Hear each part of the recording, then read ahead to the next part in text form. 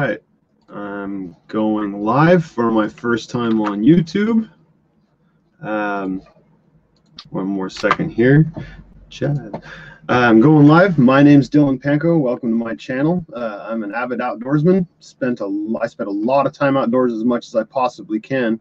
As far as background goes, automotive, I've got 20 years experience in the construction industry, but I'm trying to branch out of that and get into drones. With drones, I'm actually going to be using them for construction inspections. The first place I'm going to go is photovoltaic or solar panel inspections. In the meantime, I love going outdoors. Both my cars are four-wheel drive, and I take full advantage of four-wheel drive. I love to go out in the Mendocino National Forest spontaneously, just go somewhere or look at the map and try and see if I can get to that location with the vehicles I have, because the vehicles I have are all stock.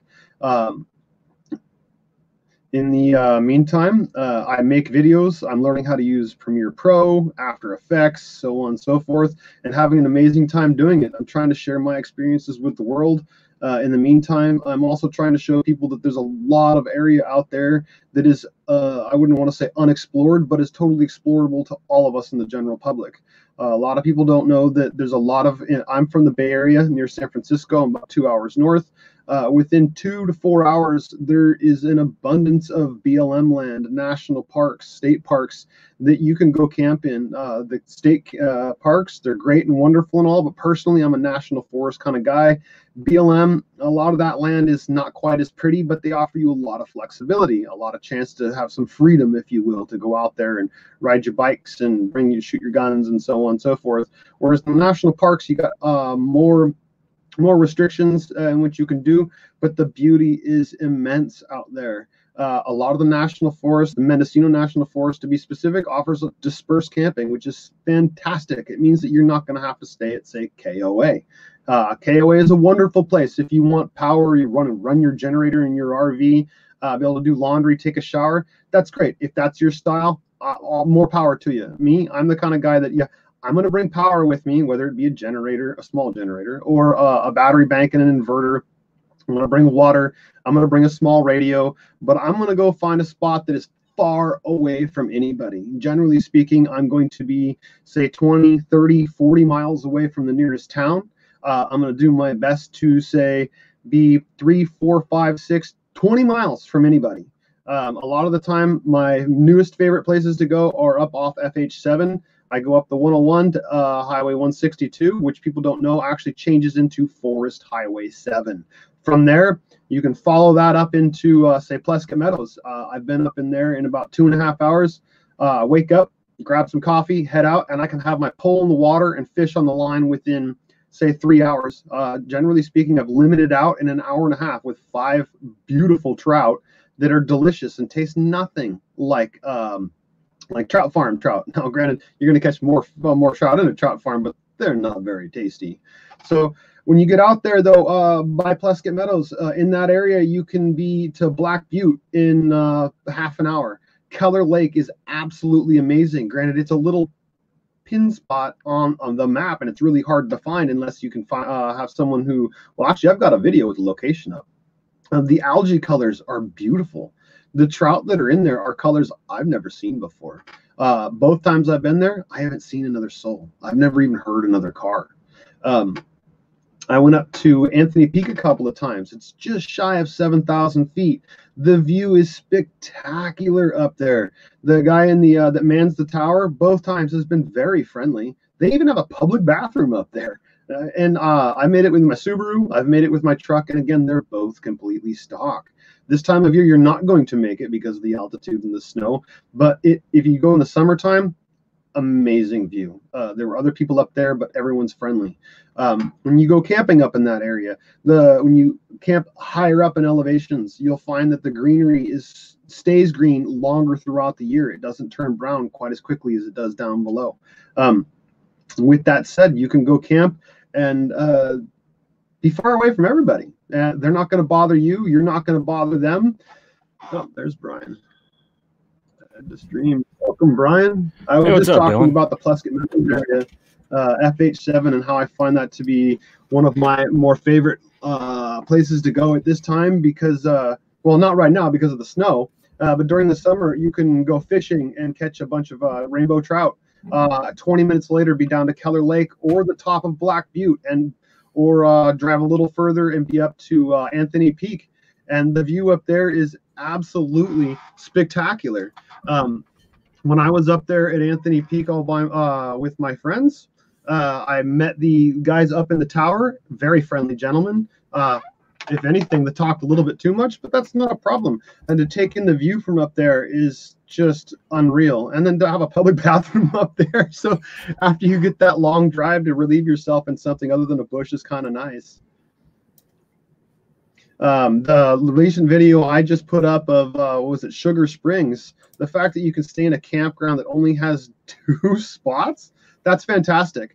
So you get the I forget what kind of toilets those are called, the pit toilets, but you don't have to worry about being at a KOA where everyone is right there and right there and right there, and generators running, and you know, everybody's splashing in the pool and this and that. Now that's fine if that's your style of camping, but to me, I want to be as far away as I can from everybody, because if I want to run the stereo, granted not terribly loud, while I'm cooking dinner, I don't want to offend anybody else, and I don't want them to offend me while I'm taking a nap. So I always try and get out there, and it's just to me, I don't want to say mind-boggling, but the amount of area in the Mendocino National Forest that is open to us to disperse camping is phenomenal. There is so much area. I spent a lot of the summer trying to cover as much ground as I could, and it's just a fraction of what's out there. And I know that you get out and go camping quite a bit too. You've seen quite a bit, and I'm sure that you can agree with me that the more you explore, the more you just want to explore more and more and more. And if you just bring a small map, I got the map from the Mendocino National Forest for, I think it was like $12. This map is huge, and the amount of stuff that's on it is amazing. The few times I've run into rangers and prevention officers, they've been more than willing to show me great places. Hey, check this out. You might want to go here. Oh, you're into photography? Go check out this spot. Oh, you want a great view to go take the wife up for a sunset? Oh, go up to Black Butte, bring some cheese and some wine, and spend the evening. The sunset from up there is amazing. Yeah, it's amazing what you can find off the beaten path. Yeah, I mean, absolutely. There's some beautiful spots. There are, and as I was saying earlier, both my vehicles are completely stock. I drive a Subaru and I have a Chevy, a full-size Chevy truck. I have the tires are not special. I have no special lift. They're completely stock, and I've gotten into some amazing places without ever having to be concerned about being stuck. I have seen people get stuck, but that was because they just weren't using their mirrors. I was up once before and ran into a couple of deer hunters. The guy thought he'd be nice and let his underage kid drive. Well, that was great until the kid, he wasn't paying attention and didn't look in the mirrors, and he backed down into a ditch. So the car is pouring in a 90-degree angle straight up. But fortunately, we happened to be flying the drone around, found him, and were able to pull him out without even having to touch the throttle. Yeah. Another aspect that I really like about going to the national forests is you're allowed to fly your drones out there. In the state parks and whatnot, you cannot fly. You're not supposed to fly without special waivers or permission, which is obtainable, but not very easy. They're not going to give it to, just like applying for a waiver with the FAA. It's not going to be an easy thing, especially after we've had these crashes where one guy crashed down into a geyser in Yellowstone. It's a big no-no. Okay. So, Dylan, where did you get started in your adventurous type camping? Did that come from family members, or is that something you took upon yourself? Sorry if I missed the beginning. I was searching for earbuds. Yeah, not a problem. I actually realized that I didn't have them in, and when I saw you chime in, I didn't want the echo. No, my whole family's been big on camping, from my uncle to my dad. With my dad, though, he was always a minimalist camper. We would drive a Dodge minivan, and if it didn't fit inside, we couldn't bring it. And we always hauled our own firewood and telescope equipment. And I'm not talking about a small little telescope. I'm talking about 2 feet in diameter and probably 3 or 4 feet long, and a stand that stood as tall as me as a child with these big giant legs. And if it didn't fit, it didn't matter. Telescope and wood took top priority. So with that said, I got introduced into camping in a minimal style But then in my later years, I got turned on to dirt bikes. I was kind of hooked from there. From there, it was okay. Well, I'm taking the truck. Oh, well, I've got the truck. I'm going to bring a bigger tent. From there, I'm going to bring a second cooler. I am a glamper. At this point, I do have a 3/4 ton truck and a 6x10 trailer, which doubles as my tent. I like to sleep comfortably in my younger age. I don't like sleeping on the rocks.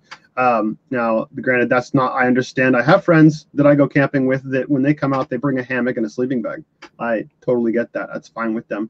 But I like to have a little more amenities as I get younger and younger. So I have grown to carrying a battery with a pure sine wave inverter to power a couple of lights while I'm cooking, because lanterns are cool, but I like electricity because it's a little bit quieter. Some of the bulbs, I get a little more diversity in how bright it may be. And if I run out of fuel, I don't have to worry about it. I just plug it into the truck instead.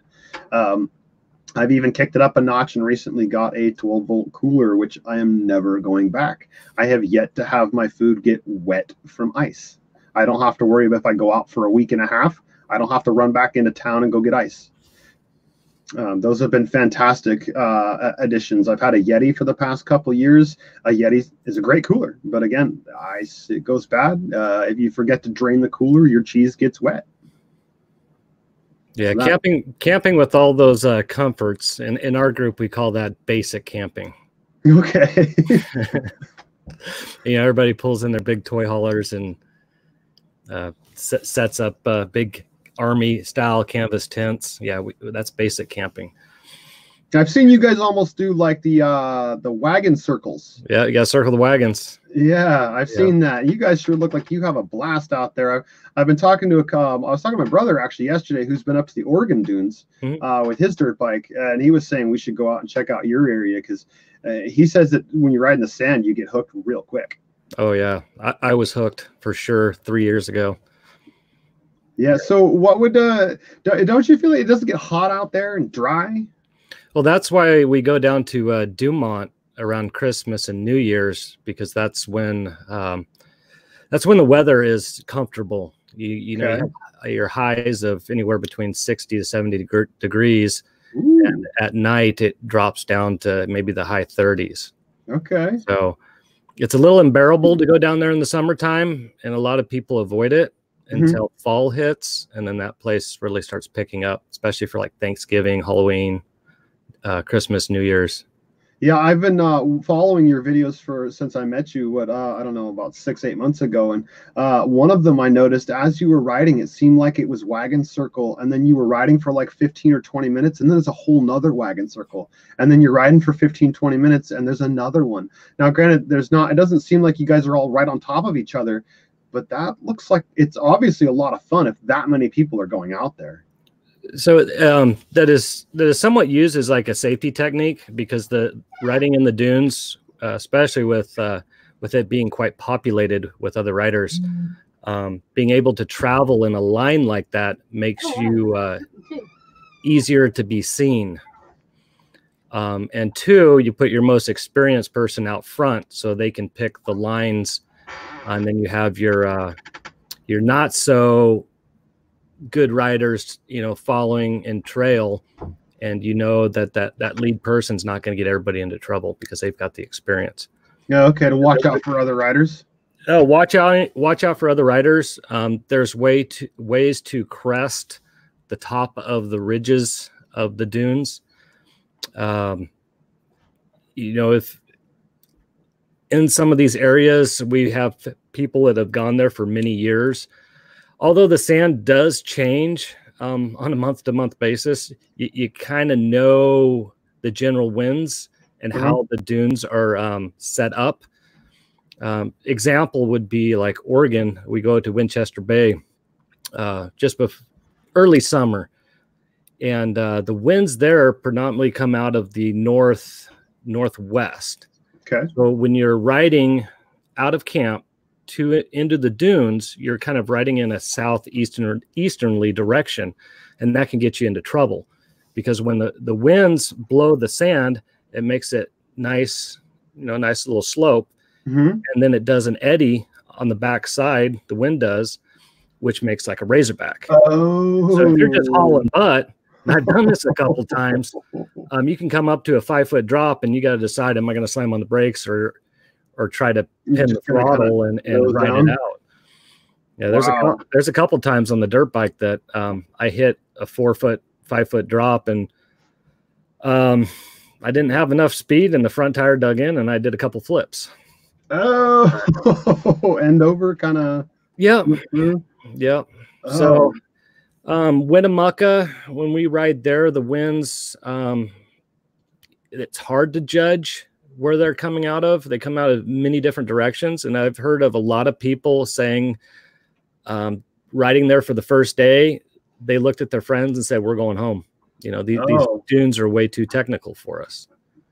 Because it sometimes can be a lot of fun. I like it. Yeah. Okay. And then Dumont, the winds kind of come mainly out of the north, but they're steep.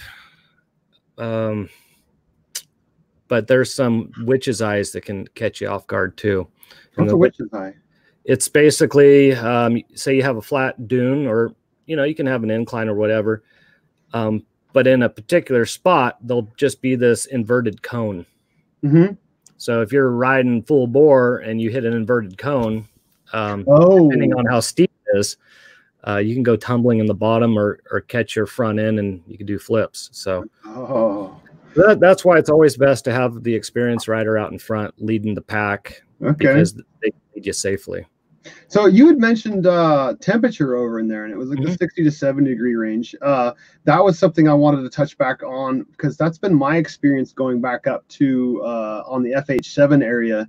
A lot of the temperatures when I've left back here in Windsor, and it's like 95 degrees. I'll get up there and it's like 72 all day. In the evenings, it drops down into like the mid 40s. So for me, getting up into that area is really important. Another area we used to go to all the time was Hole Mountain, which is beautiful and has some great vistas, but it's packed full of people. There's always people there. I would never stay in the valley. I've stayed down in the valley a couple of times by the airstrip. It's a big no-no. Down in I think it's Oak Flat. The last several times I've been down in there, I hear nothing but bad things. One time it was just a guy had a stroke and hit full throttle and slammed into a tree, and that's the least of the worries. But Hole Mountain has some beautiful camping up in there, but one of the favorite drives to do is to start in Potter Valley, go through Lake Pillsbury, up over Hole Mountain, follow M1 all the way to FH7, and then either turn right and head east on FH7 or continue on M1 north up into the Indian Deck area, which is actually where I'm planning on going probably next weekend. Nice. Granted, weather permitting and snow permitting, more of the snow and the ice. But the temperature and the climate being up in there, and one of the things I was mentioning before you came on is that I find up in those higher elevations that the greenery or the plants stay green for so much longer in the season. You'll be over at Hole Mountain and things are hot and dry by mid-June and July. You'll go over into by Plesket Meadows and things are still green and lush. And that is really an advantage to me, and still have like an eighth of the number of people that you would over on, say, Hole Mountain side of the Mendocino National Forest. One of my next things I want to try and branch out to do is go hit the I-5 and go all the way to the top of Mendocino National Forest and check out some of that, because I haven't been up in there. But I've hit the M4, the M6, the M1. I think I hit M10. I'm losing track of all these M roads. And M, just so for those who are not aware, M stands for Mountain Highway. And I'm not, one of the things I've always been puzzled with is why is it M1 and then there's FH7? There's Forest Highway 7, but not Mountain Highway. You know, it's like, well, how does that work? I don't understand. I don't know if you happen to know that answer or not. No, I don't think I would have an answer for you on that one. Yeah, I don't know if it's associated with the county, or because I know at one time it was a proposed highway. So I don't know if they renamed it thinking that it was eventually going to be a highway or something. I don't know. Yeah, I don't know. I know that FH7, I don't know if it has anything to do with the name, but the road, the quality is smooth. compared to a lot of the M roads, and especially the N roads. The N roads can be smooth, but they can also be where you want something with a very capable vehicle in some cases. You get back in there and you find that no one goes back in there, so you're going to find some great terrain and great areas to stay. But in some cases, I'll get up in there and go, uh-oh, I'm backing out now. So, hey, I'm going to come back with my buddy with a TRD and a locker, and let's see what's back in there. But I'm not going to do it in the Subaru. Yeah. Yeah, if you're going to do any kind of heavy exploring like that, you definitely want to have another rig with you or something that's set up with a winch. Yeah, so you can get self-recovery. When I go out, if I go out by myself, I actually have a Google Doc set up. So in that Google Doc, I have my license plate number, my year, make, and model. I have a picture of myself, a picture of the car, but I also in there have contact information. So I'm going to say that John Smith knows where I'm going and when I expect to be back. I have Jane Doe. She's really good at recovery. I have so-and-so, let's say, Brian is really good with drones and owns a couple. If I'm stuck, my family members can fall back on that Google document and go, okay, I'm going to call X, Y, and Z. I'm going to call in the troops, and he's already got it set up. Also within that, I always carry at least one radio, if not two, and extra batteries. And on that Google Doc, I'm going to say, in this day, I'm going to be on channel, say, 16.1. Now, when I like to use 16 and above, because those are all GMRS. You're going to have a higher wattage. If you use anything below 16, you're going to be an FRS and be like a half a watt to 1 watt. So the signal strength is going to be far stronger if you use 16 and above. I do believe with the GMRS, you need a license for 5 watts and above. You do, unless it's family. You can use a GMRS as long as it's below 5 watts. So it's like on this radio, I think it's only like 2.5 watts. So you're not going to get in trouble. And at some point, I'd love to get the ham operator's license, because I was out with a friend once who is huge on ham. He's got a lot of money, and in his truck, he had a self-tuning antenna and 5 different radios. We were in the middle of nowhere, and he was making phone calls. Yep. He typed into the thing, and he was hitting repeater. It was going to repeater, and then hitting a phone service. In that sense, you're never going to be in trouble unless you are unconscious. But in both my vehicles, I have OnStar for, I don't know what it is in the Subaru, but I subscribe to OnStar. So if my airbag goes off, my location's beamed up, and they're going to, are you okay? Yes or no. So I'm just going over some different fail safes that I carry so that in case something happens. Also, these have weather. So if I'm out in the middle of nowhere and I am in trouble, I'm going to know what's coming, hopefully.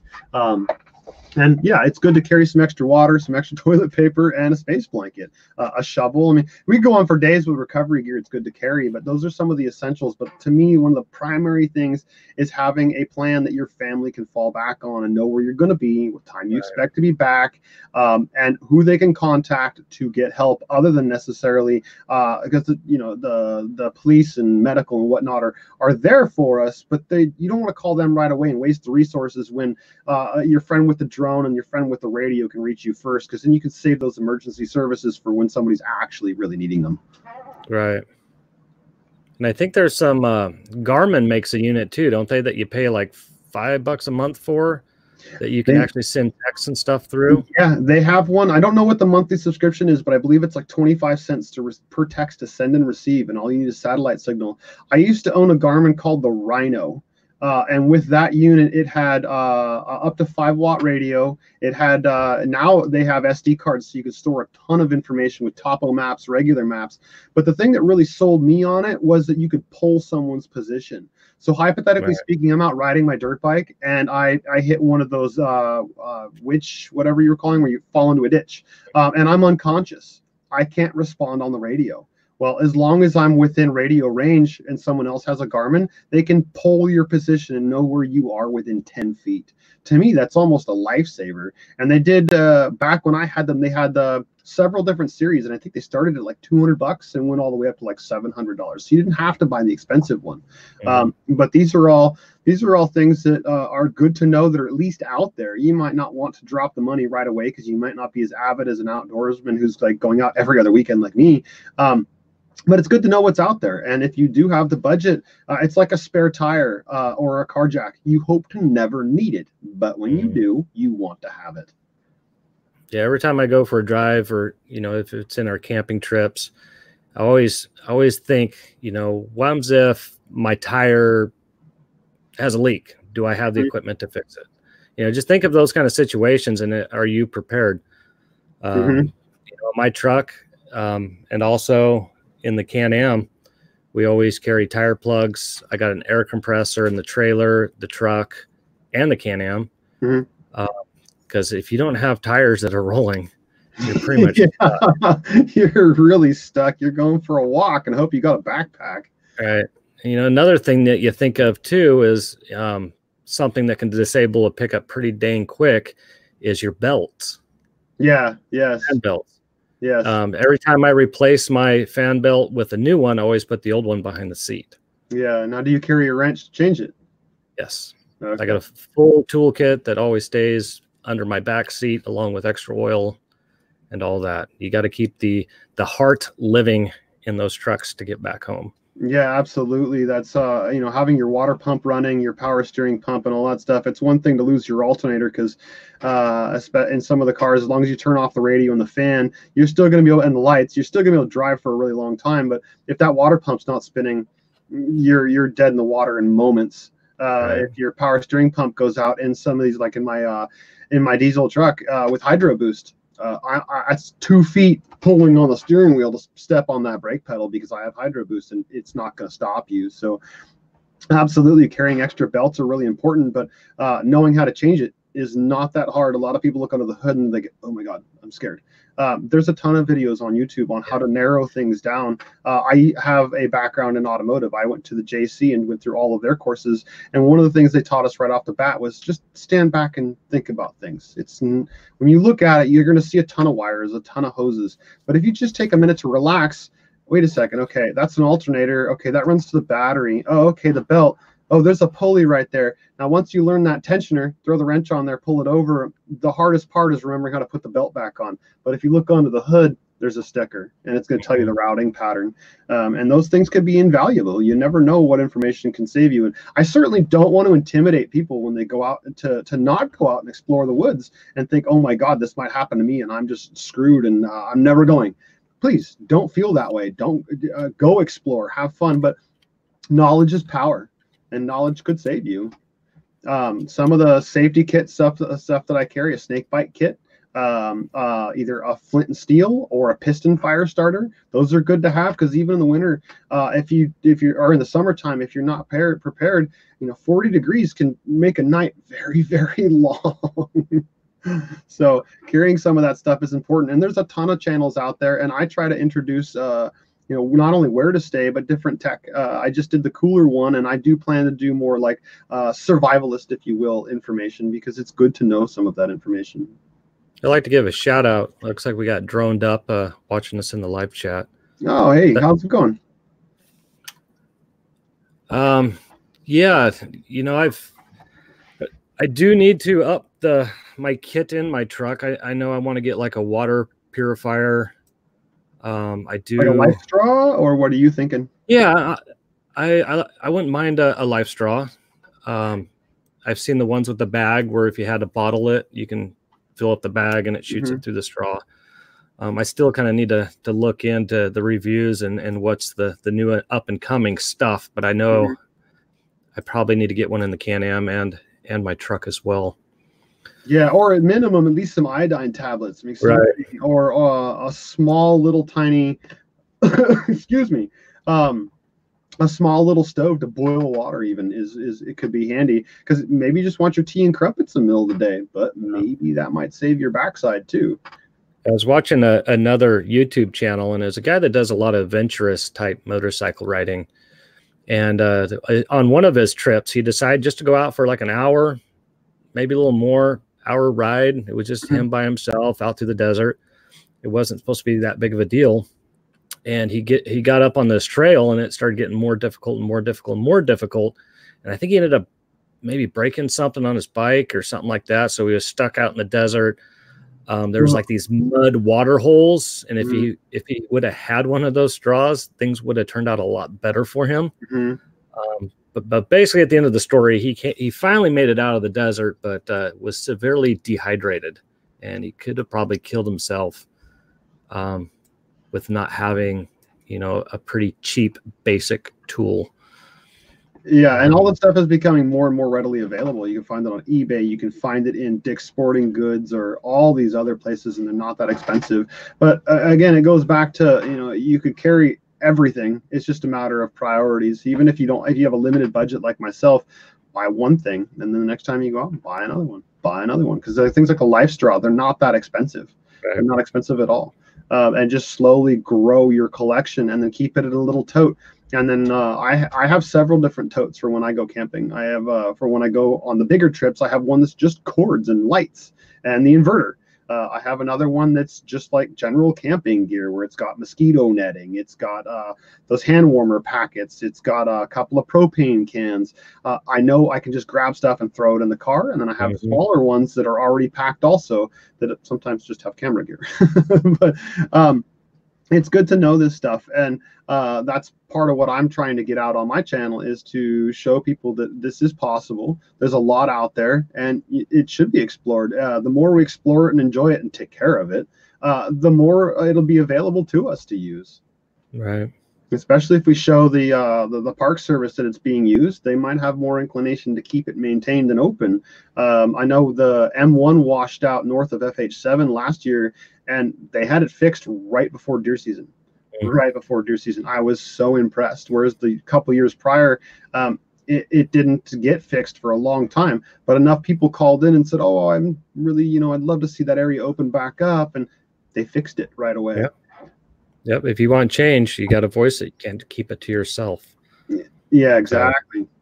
But again, it comes back to taking care of it also, and self-policing ourselves.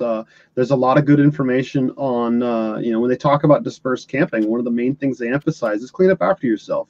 And while you're there, there's nothing wrong with picking up a couple other things from other people, and, you know, cleaning it up. No, I see my friend Eric joined in. Hi, Eric. How's it going? How's one of your buddies? Yeah, he's a friend of mine. He's a fishing buddy. He's been teaching me a lot of tips and tricks when it comes to fishing. We go down to Petaluma and we try and go for stripers pretty often. I've been trying to get him to take me to his little private spot to go for some largemouth, but maybe someday. Yeah.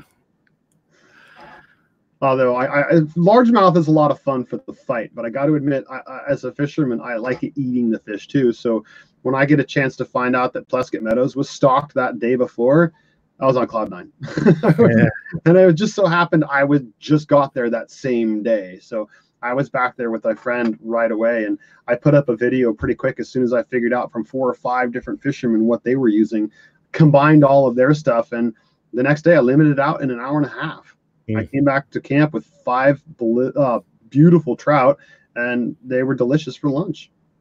And didn't you take some hints from the locals there too? Oh yeah, that's exactly how I learned. They were using power bait, and then some were also using they're called power bait mouse tails. It's got a little white head and then a little, like, looks like a mouse, or not a mouse tail because they don't really have tails, but a rat tail. And just smother. I have a video on it, and just smother the power bait on there, and every cast I was getting bites. Every other cast I had a fish coming in. And it's amazing. And then to wake up and watch the sun come up on those mountains there. I have a time lapse that I'd love to launch of that. Granted, you can see my flashlight moving all over the place first thing in the morning. But watching the sun come up on that mountain and those trees, you just can't get that back here in the city. And then to not hear the, you know, the tires and the Harleys and stereos and burnouts and sirens. It's disconnect and reconnect is the way I like to put it. I'm not much of a religious man, but it is definitely spiritual. Absolutely. Sitting there watching that. Absolutely. Yeah, just sitting there. I have a hard time back here in town just sitting still and watching something. But out there, yeah, I can sit for a long time and just watch, and just let nature go by. It's good for us. We're constantly remembering to recharge our laptops and cell phones, but we're not remembering to recharge ourselves. Mother Nature didn't design us to live in a big city. It designed us to be out there in the forest and enjoy all it has to offer. So I'm always encouraging people, come with me, join me on a trip, follow me, or what have you. Let's go. Friend, a new friend, let's go. There's plenty out there. There's plenty of room for all of us to explore and have a great time. Yeah. So what is one of the things that you hate approaching a campground? Like when you come into a campground, you see the area. What is one of the, I know what kind of bugs me. I'm wondering if you're kind of on the same lines. A big mess, disorganization, and just stuff everywhere. Yeah. Generally, it's going to be the garbage I find Right. floating around. Or I'll pull into a camp and the fire's 12 feet tall. Right. I don't haul firewood out there because I try to harvest the firewood where I'm going to be burning it. So I carry a small chainsaw. I'll go hike off into the woods and drag something out into the road and cut it up into the road and then haul it over there. But I'm only going to make the fire big enough for the group of people I'm with. And even that's within reason. Even if I have 20 people out there, I'm still not going to build a 20-foot fire. Build it just a foot or two high. You don't need to have it that high. If you're cold, put on more layers. Use the fire more for ambiance than heat itself. Right. Or cooking s'mores. You know, they're delicious. Yeah, one of the big ones for us when we go out camping with the family is just the place is becoming littered with trash. I've always taught my kids, to clean up around camp when you can.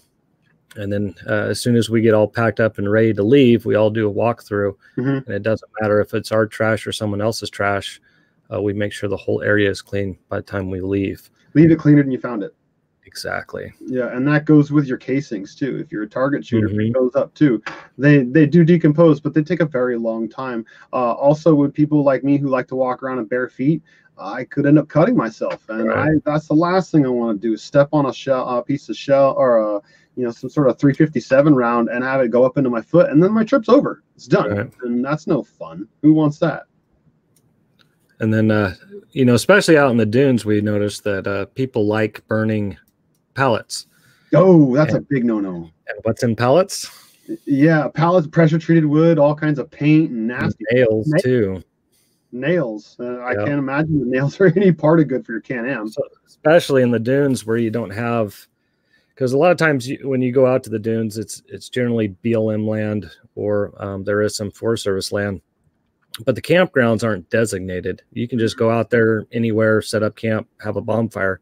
Well, when you leave and you've left that burned pallet that is now nails all over the ground, and somebody heads to their new campsite and runs over where your fire was, or you got all the toys out there riding around that's running through that as well. I mean, you're causing a bad day to a lot of people.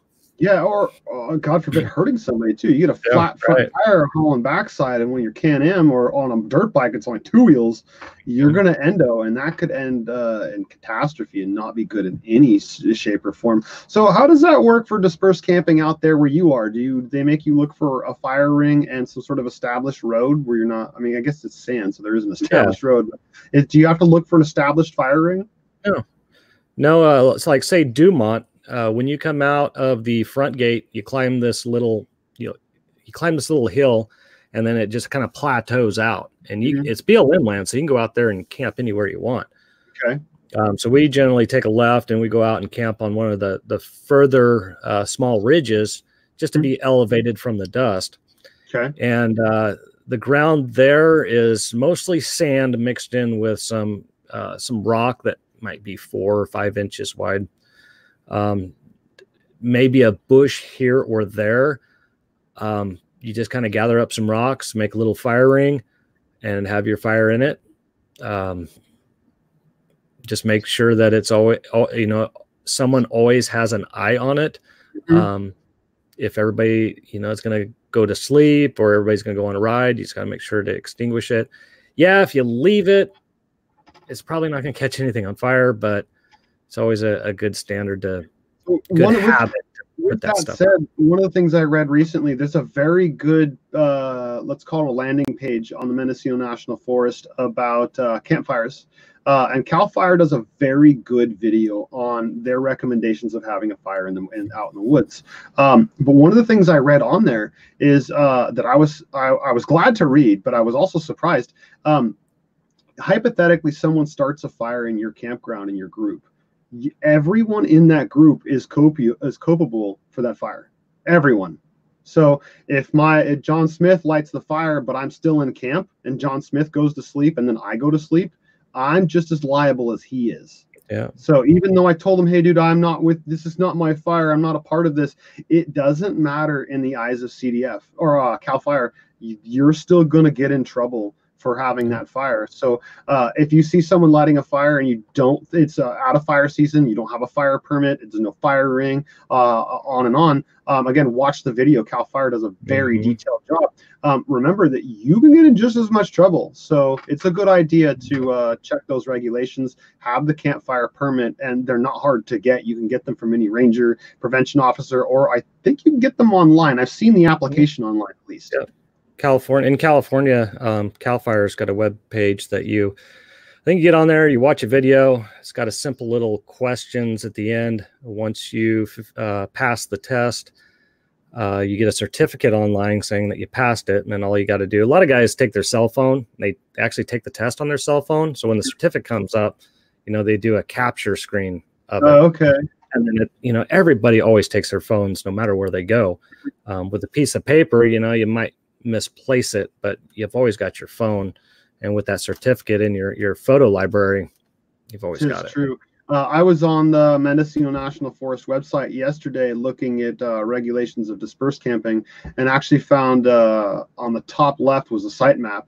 From there, it was extremely easy to find any of the information I needed to find. Far easier, actually, than using the navigation below it. I just hit sitemap, and then every single little topic came up.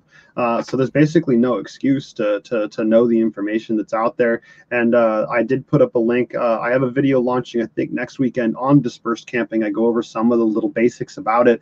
And, nice. and in the description, I do put a link to the Forest Service website, actual landing page about dispersed camping and out there, because they do talk about there is a minimum distance from a campground you have to stay. There's a maximum number of days you can stay. There are some regulations, but they're not that hard to follow. There's not that many, so please do not be intimidated whatsoever about those.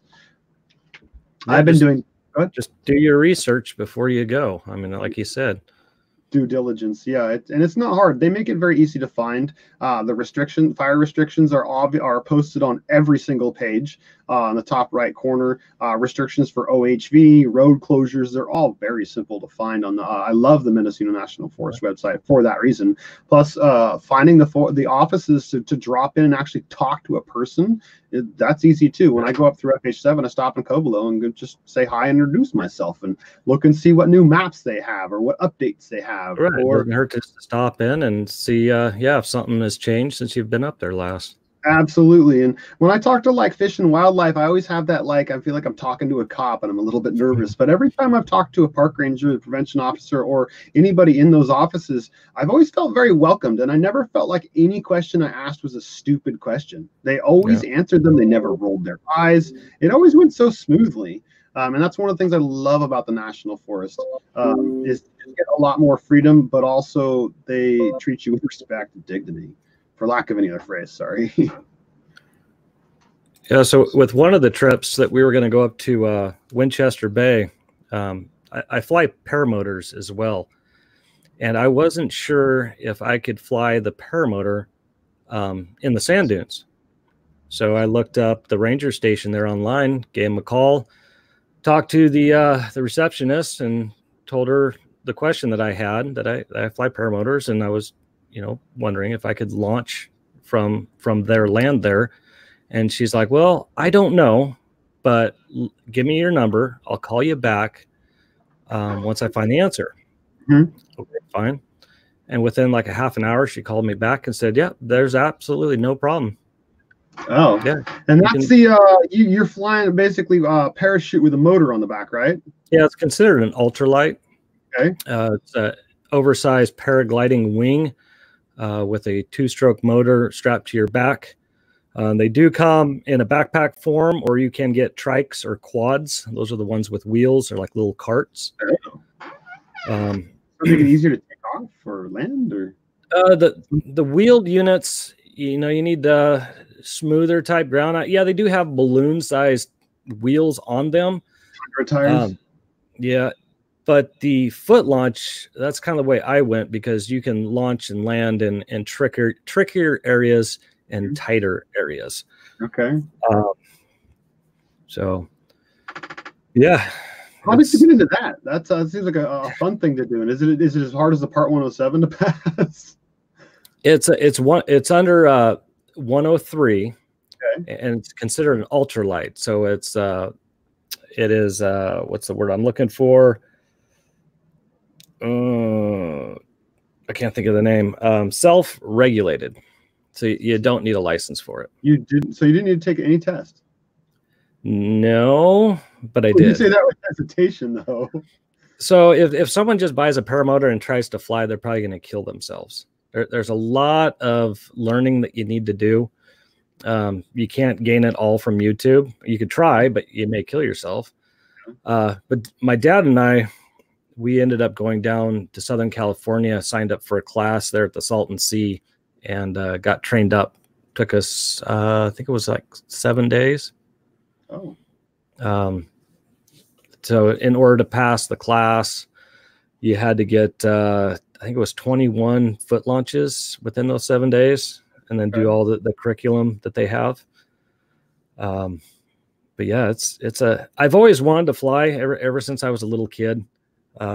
When I lived out at the ranch, the corporation had a Super Cub and a Cessna, and my uncle flew. Yeah, Super Cub. And every time my uncle started that plane up, I just started running to the hangar because I wanted to go for a flight. Yeah, I would too. But life caught up, bills got tight. I never got to go get my pilot's license. And looking on YouTube, I came across this guy named Tucker Gott. He's like the big YouTuber for the sport. And just watching his videos really inspired me that this might be a cheap way of being able to fly. And it's considered the dirt bike of the sky.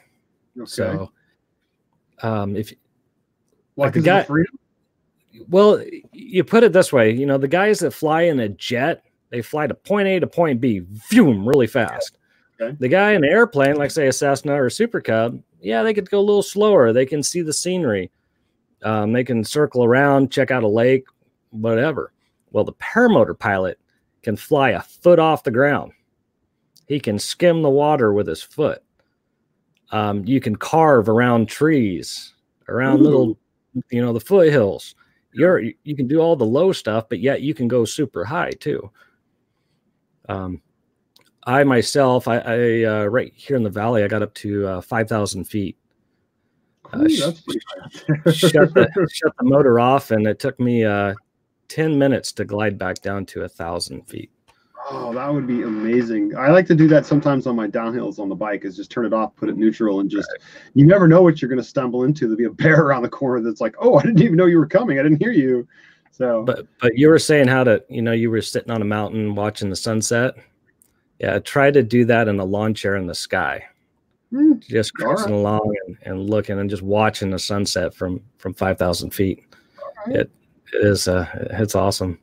All right. So speaking of dirt bikes, one of the things that I've been learning is, I've acquired some of the OHV maps, is learning that there is actually some riding out there in the national forest. Now, granted, there's a lot over in the Pillsbury side, but a lot of the end roads are actually open. Some of them might have the sign broken off, but when I went into the Covelo station, I found maps abundantly easy to find.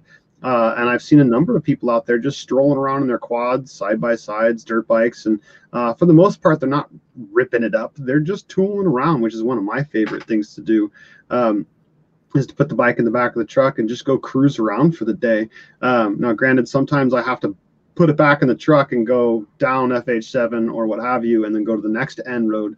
But is that your experience also, that most of the end roads, unless posted otherwise, are open to OHV? So I would suggest anybody that's going to be going to the Mendocino or any other forest, definitely stop in at your local forest ranger office and talk to the people there. Especially because you've ridden in the Upper Lake area. Have you? Yes. Which I don't think is open right now. The Upper Lake Ranger District. There's a lot of closures. There's a sign at the, which is kind of conflicting because there's a sign at the base of Pillsbury saying closed, but when you check the website, there's no mention of it being closed. Yeah, I think it's on there. It's kind of, you've got to search for it. Huh. It used to be prominent right there on the top right-hand corner by the fire restrictions. But that Upper Lake and the Stony Ford OHV area, I actually watched it on a YouTube channel. They were doing California's 5 top places to 4-wheel, and that area was actually number 5 on their list. Okay. But that area's got a lot of anything from street vehicles only to Jeeps, like Jeep trails, Jeep and pickup. And it drops down even to 50 inches or less. That's why I ended up. Lots of what? What's that distinction? Okay, is that width or length? Width. Okay. So you're talking like 4-wheelers. That's one of the reasons why I first bought the Polaris 900 Trail, because that was one of the only, well, I wouldn't say only, but it was one of the UTVs on the market that can actually legally ride those trails, because it was like exactly 50 inches. Okay. And then those trail systems will even drop down into motorcycle only. Okay. And from what I've seen, most of those have been signed quite well at the entry points of each one of those trails. But you can stop into the offices and pick up an OHV map. And those OHV maps, I know they have one for Stony Ford, and they should have one for Upper Lake. And that's the motor vehicle use map. So that's like the whole forest. Okay. But they actually have a state granted beautiful. How about something like this? Yeah, that's the one. Okay, so within this is going to show us where we're allowed to use a Jeep, a quad, a bike, so on and so forth. In the Stony Ford and Upper Lake area. Yeah, if you're going to go in those areas, that's the map you're going to want. Okay, so I've got another one here for Upper Lake. Upper Lake, yep. Which I believe is closed right now. I have been seeing people ride up there quite a bit. But again, down at the base, there is a sign that's very prominent that says closed to OHV with a phone number.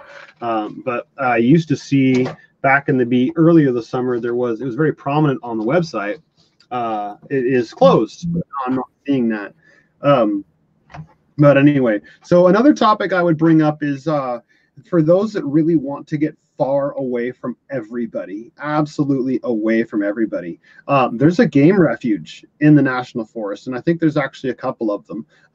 You go back in there, there's no OHV allowed and no firearms allowed. So if you want some truly private camping where the last time I was in there, I think I was in there in August for 4 days. I saw one car the entire time I was there. No one goes in there, because everybody wants to ride OHV, or they want to go up there and target shoot or what have you, or go hunting.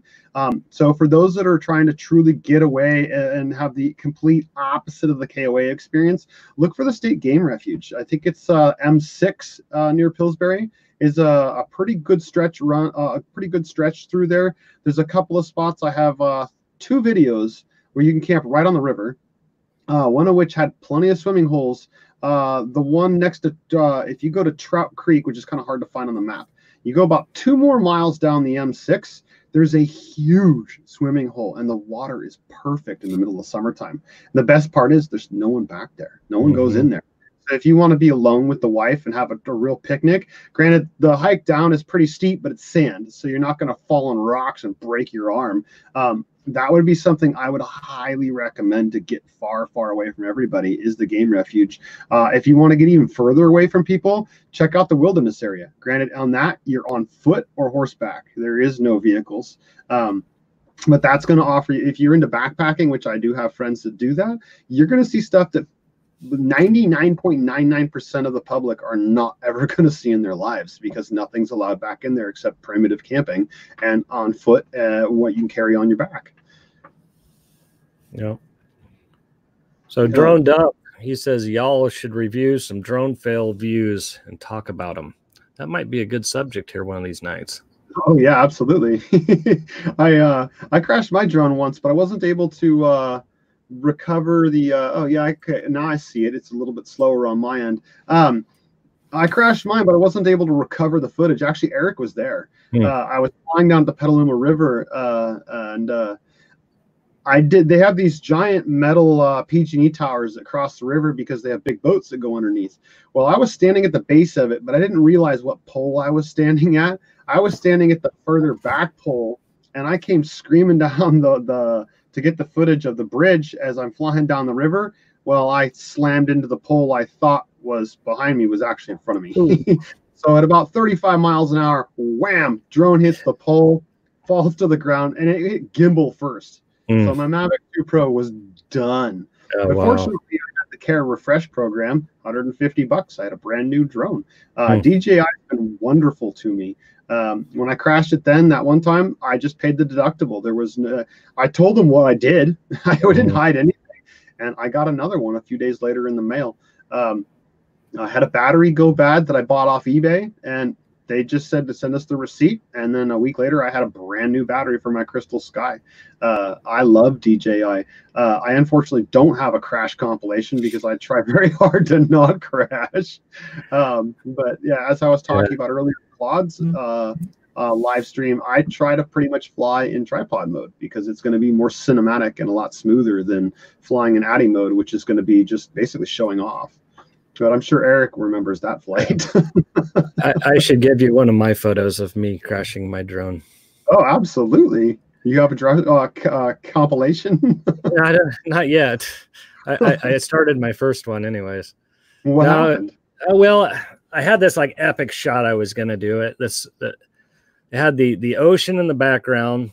I was on the top of Banshee Hill.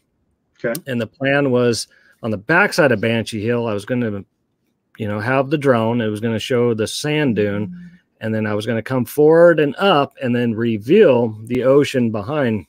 And where Banshee Hill comes up, there's trees on both sides. So it kind of gives like this perfect window of the ocean. Well, being, I was an RC pilot for a while, and I'm pretty good with controls, but with the drone being all kind of new, I hit the wrong inputs, and instead of going up, I went forward.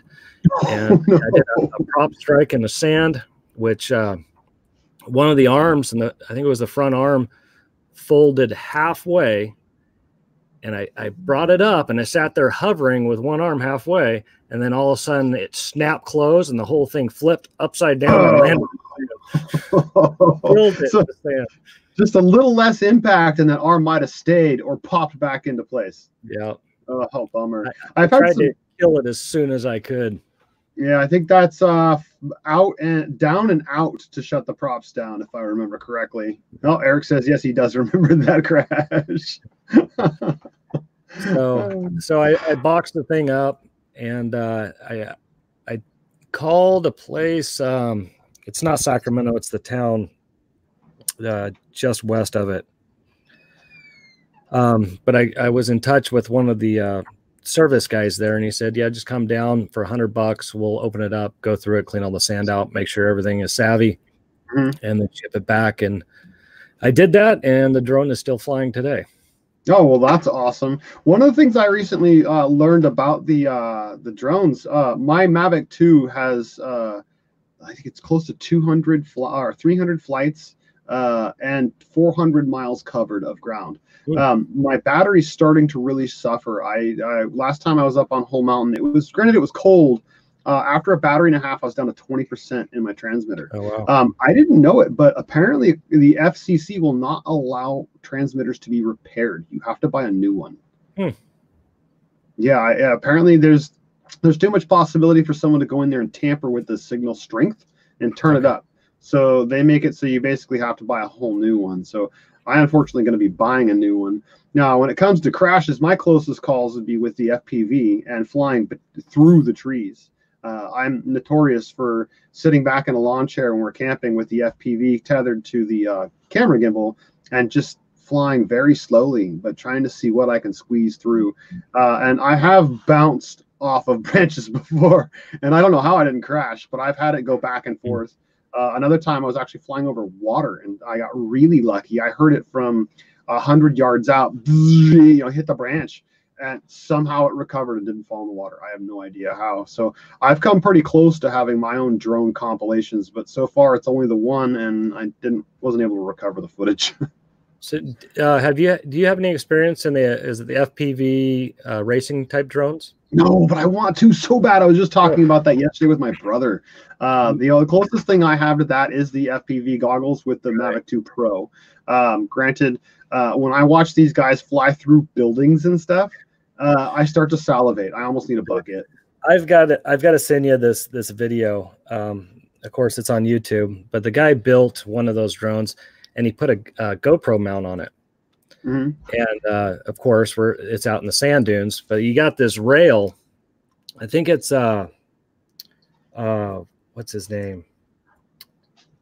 Anyways, he was in the sand in a rail, and he hit the throttle, and he was doing a wheelie, and that guy brought that drone in and just came right underneath him like this, getting the whole undershot.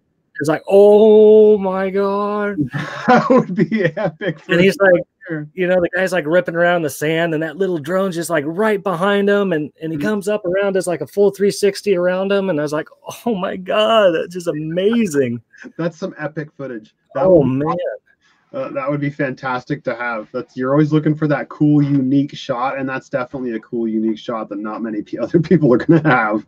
Yeah, you think of a guy that flies like that, and how many of those he has crashed in his life trying to get that good. But it takes a lot of experience. But some of when I watch some of those guys fly, it's almost like those things are made of like titanium. They don't break. Mm-hmm. I mean, they do break. But I've seen somebody shot at with paintball guns. One guy was trying to fly his drone, drone about that big through a hole about that big. Right. And after about 10 attempts and crashed every time, he made it. But he never had to change a prop. And I don't know how that works, because when I fly these things, the props get chipped all over the place. Right. I've got a stack of brand new props just to keep them safe. But yeah, flying up in the forest is a lot of fun. One of my favorite things to do is to have somebody sit down and put the FPV goggles on them and then skim them right across the treetops at about 25 miles an hour. And then let them have the head tracking with the gimbal so they can look up and down and left and right. And they're just blown away. It's like being a bird and flying at the treetops. And it's the closest thing you can get to being an eagle that's just kind of soaring along. And it's fun to watch people's expressions. And a few times when I first started, I didn't tell people to sit down. And a few of them had to just collapse. They're like, "Oh my god!" It's amazing. But using the drones up there with like a time lapse or a hyper lapse for the sunset, just makes me salivate every time. I wish we would have had you down there at Dumont with us. Yeah, one of these days I want to, because we could get quite the footage with all the cameras and the 3 drones I've got. It'd be Yeah, we got to go up to Oregon. Didn't you say you had a friend or something that lives up in Oregon? No, I do, but they're in Portland. Okay. So I don't know how close that is. I was saying my brother and a few of his buddies went up to some sand dunes last year. They all bought paddle tires and the flag on a pole or whatever, and went up there for a trip. And watching you and watching them, it does look like a lot of fun. Granted, I got to buy the tires for it, but whatever. Yeah, with the drone out doing that kind of stuff, I find it pretty difficult. One, I'm new into the drone world. I'm trying to learn the ins and outs of them. I'm failing as I go, but each time I get a little better. But did you watch the Jeep video of the big iron climbing up the sand dunes, and you got the Jeeps that were jumping on the lower flat? I've seen most of your videos, but the last one I just watched was awe-inspiring. Watching those guys do wheelies was, oh my god. If you watch the Oregon one with the with the trucks, I was just happening to just be riding around, and I came across those guys, and I had the drone with me, and I talked to one of the guys. And I always talk to any of the riders that I tend to want to get the drone out, see, kind of get their permission to fly around. Those guys were super cool. Like, yeah, go for it. So I got the drone up, and all of a sudden, like, all 4 guys just take off in different directions. And I'm like freaking out, trying to figure out which one to follow with the drone. I follow this one guy going up the hill, and the Jeep over here is doing freaking jumps.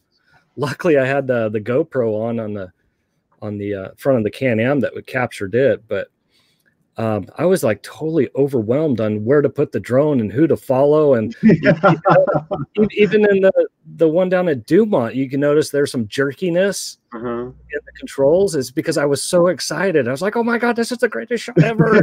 I think with time I'll get smoother on the controls. But it is so hard unless you're doing like a photo shoot and you're on radios and you're telling the guys, this is where I want you to be. This is what I want you to do at this point. When you're trying to pick all that up unscripted, it's difficult. Yeah.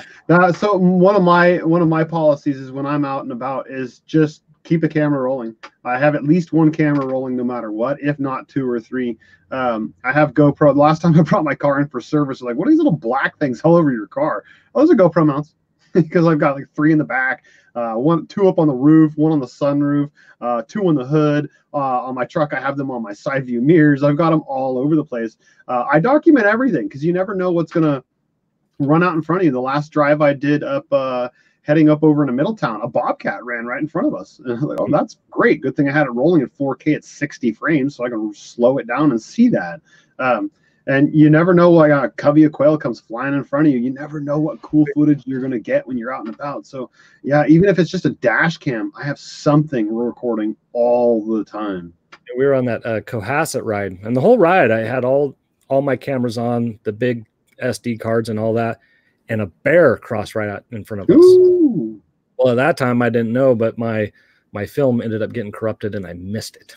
Oh. That's a painful one. No, that would have been a cool shot. Yeah, that would have been a cool shot. Yeah. Have you had issues with the GoPros with that? I only have a GoPro 4 and a Session, and I've yet to have any problems with them. I primarily now use my Osmo. If you can get a cheap one, you got to look into the Hero 7 Black. Okay. Those videos that you're watching on my channel, those are all hard mounted on something that is bouncing and vibrating out through the desert. And that hyper smooth, it's almost like it's on a gimbal. You can't even tell. With this, I've had this on the side view mirror of my truck and driving down the road, and the camera footage stays stable, but my truck moves up and down. But this is fastened to my truck. Right. Okay, so it sounds like it's the same type of technology. Yeah, it's got it's a different term. It's called Rocksteady, but it's the same sort of thing. It basically crops your footage a tiny bit to allow it to move up and down. Yeah. And yeah, it's almost like having a gimbal. I do have a action camera gimbal, but most of the time I don't use it with that camera. I just try and be stable with it, and with the Rocksteady, it does fantastic. Granted, it does crop the footage a little bit, but that's okay. If I want the footage full size, I'll put it on the gimbal. Right. Or I have a gimbal here. I've got another gimbal over here. I've got several different gimbals to choose from. That's generally why I film in 2.7K, just for that cropping issue. Because anything I upload to YouTube's generally 1080. So I shouldn't suffer, I guess, on quality if I'm doing the 2.7. Yeah, I just go big and I shoot in 4K because it allows me to zoom in digitally if I need to, and you can double the size, so you can go from 100% to 200% and still have HD quality or above. Right. Granted, I'm chewing through hard drive space real quick. That's okay. I can buy more external drives. Oh, I see my brother's on here. Oh, that's your brother? Yeah, that's him. Nice. So I'm going to take them up to him and another buddy to M1 area up towards Indian Dick. They're going to load their bikes that are plated into the back of our truck, and we're going to drive up into there and see how far we can get, and maybe while I'm there get some really cool footage of those guys riding around in the forest and in some really pretty areas, because I know that area is gorgeous up in there. One of my absolute favorite places to camp is right on Rattlesnake Creek right there, and there's one campsite that's far away from any other spots, and the river down in there is amazing. I don't know if you've ever seen it, but in let's say late July, early August, the water's extremely comfortable. I'm a Nancy when it comes to cold water. I don't like it. That water's perfect, but it carves through some solid rock, and so it's real smooth, and some of the pools are just crystal clear. There's some sheer walls that are so you can rock climb on there, and if you fall, you push away and you fall in the water. So you can do swimming, you can do hiking, you can do rock climbing, and there's no one around to bother you because there's no place to camp anywhere nearby that's not on a slant or got humps and tons of rocks. So if anybody's ever looking for a secret spot, that's one of my favorites. Is right where Rattlesnake Creek meets. There's a big bridge that just does a turn right on the M1. Amazing place to camp. I do have a video from I think 6 months ago on my YouTube channel. So are we going to eventually see some snow camping videos on the channel? I hope so. The only thing holding me back at this point is I need some fresh tires for my truck so that I can pull the trailer out there. But yeah, we have two Mr. Buddies to choose from. So, and I do have a smoke detector and carbon monoxide detector mounted inside there. And I do have every intention of getting out there really soon. Nice. Right now, since I've gotten my Part 107, I'm focusing really hard on getting all those last little nuances of the drone laws, like flying over property, stuff that's not covered in the actual exam itself, so that I can start hitting that really hard. Tonight I launched a ad on Nextdoor saying I'm looking for 2 or 3 neighbors with 10 or more solar panels that are 5 years or older. I'll come scan them for free.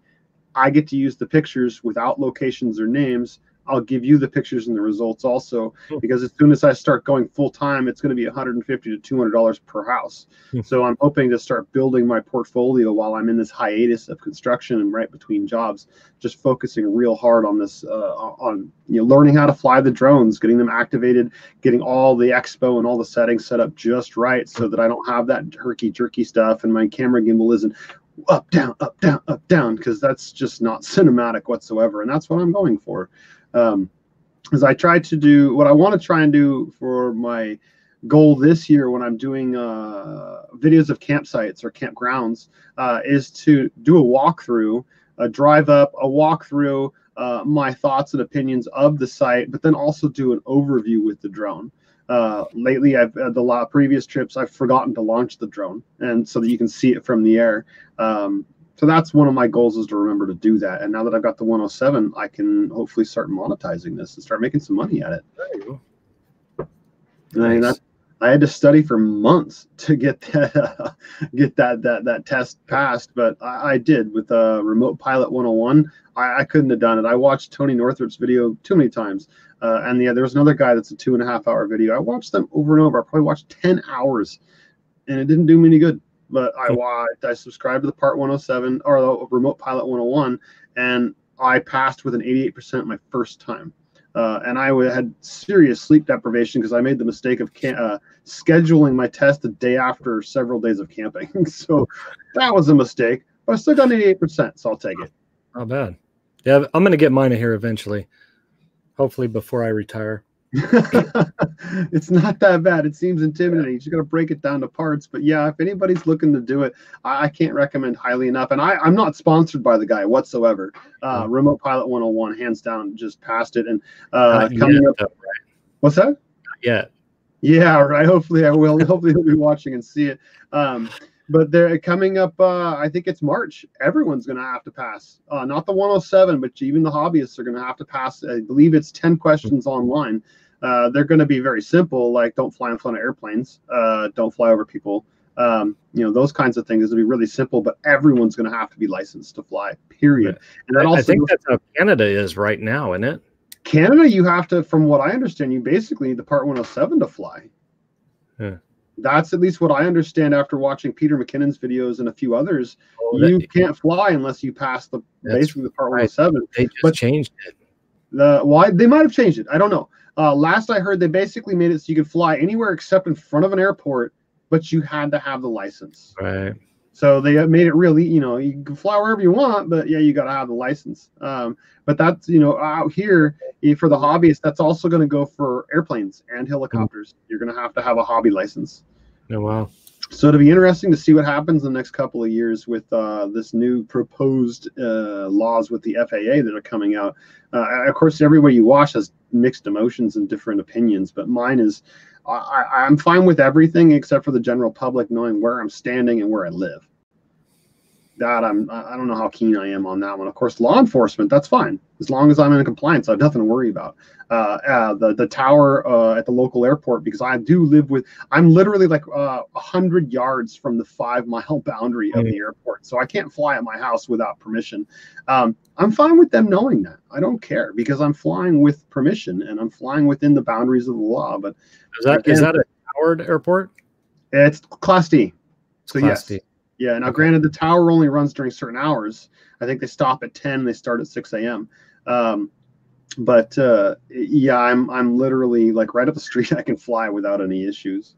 Are you under the ceiling though? Yeah. Oh yeah, I'm under the ceiling, but I'm still going to notify them through Lance. I actually also have the tower manager's cell phone number, so I could text him too. Hey, check your email, please, and authorize this flight. But from what I understand, I'm so far away that as long as I'm flying under a couple 100 feet, it's instant authorization through the Lance system. But my problem is I don't want to sign up with Lance until I have my actual card, because I don't want to have to take down my profile and fill it back out again when my card's due in the mail any day, because I passed my test almost 2 months ago. So I'm just that close to getting the card being legal.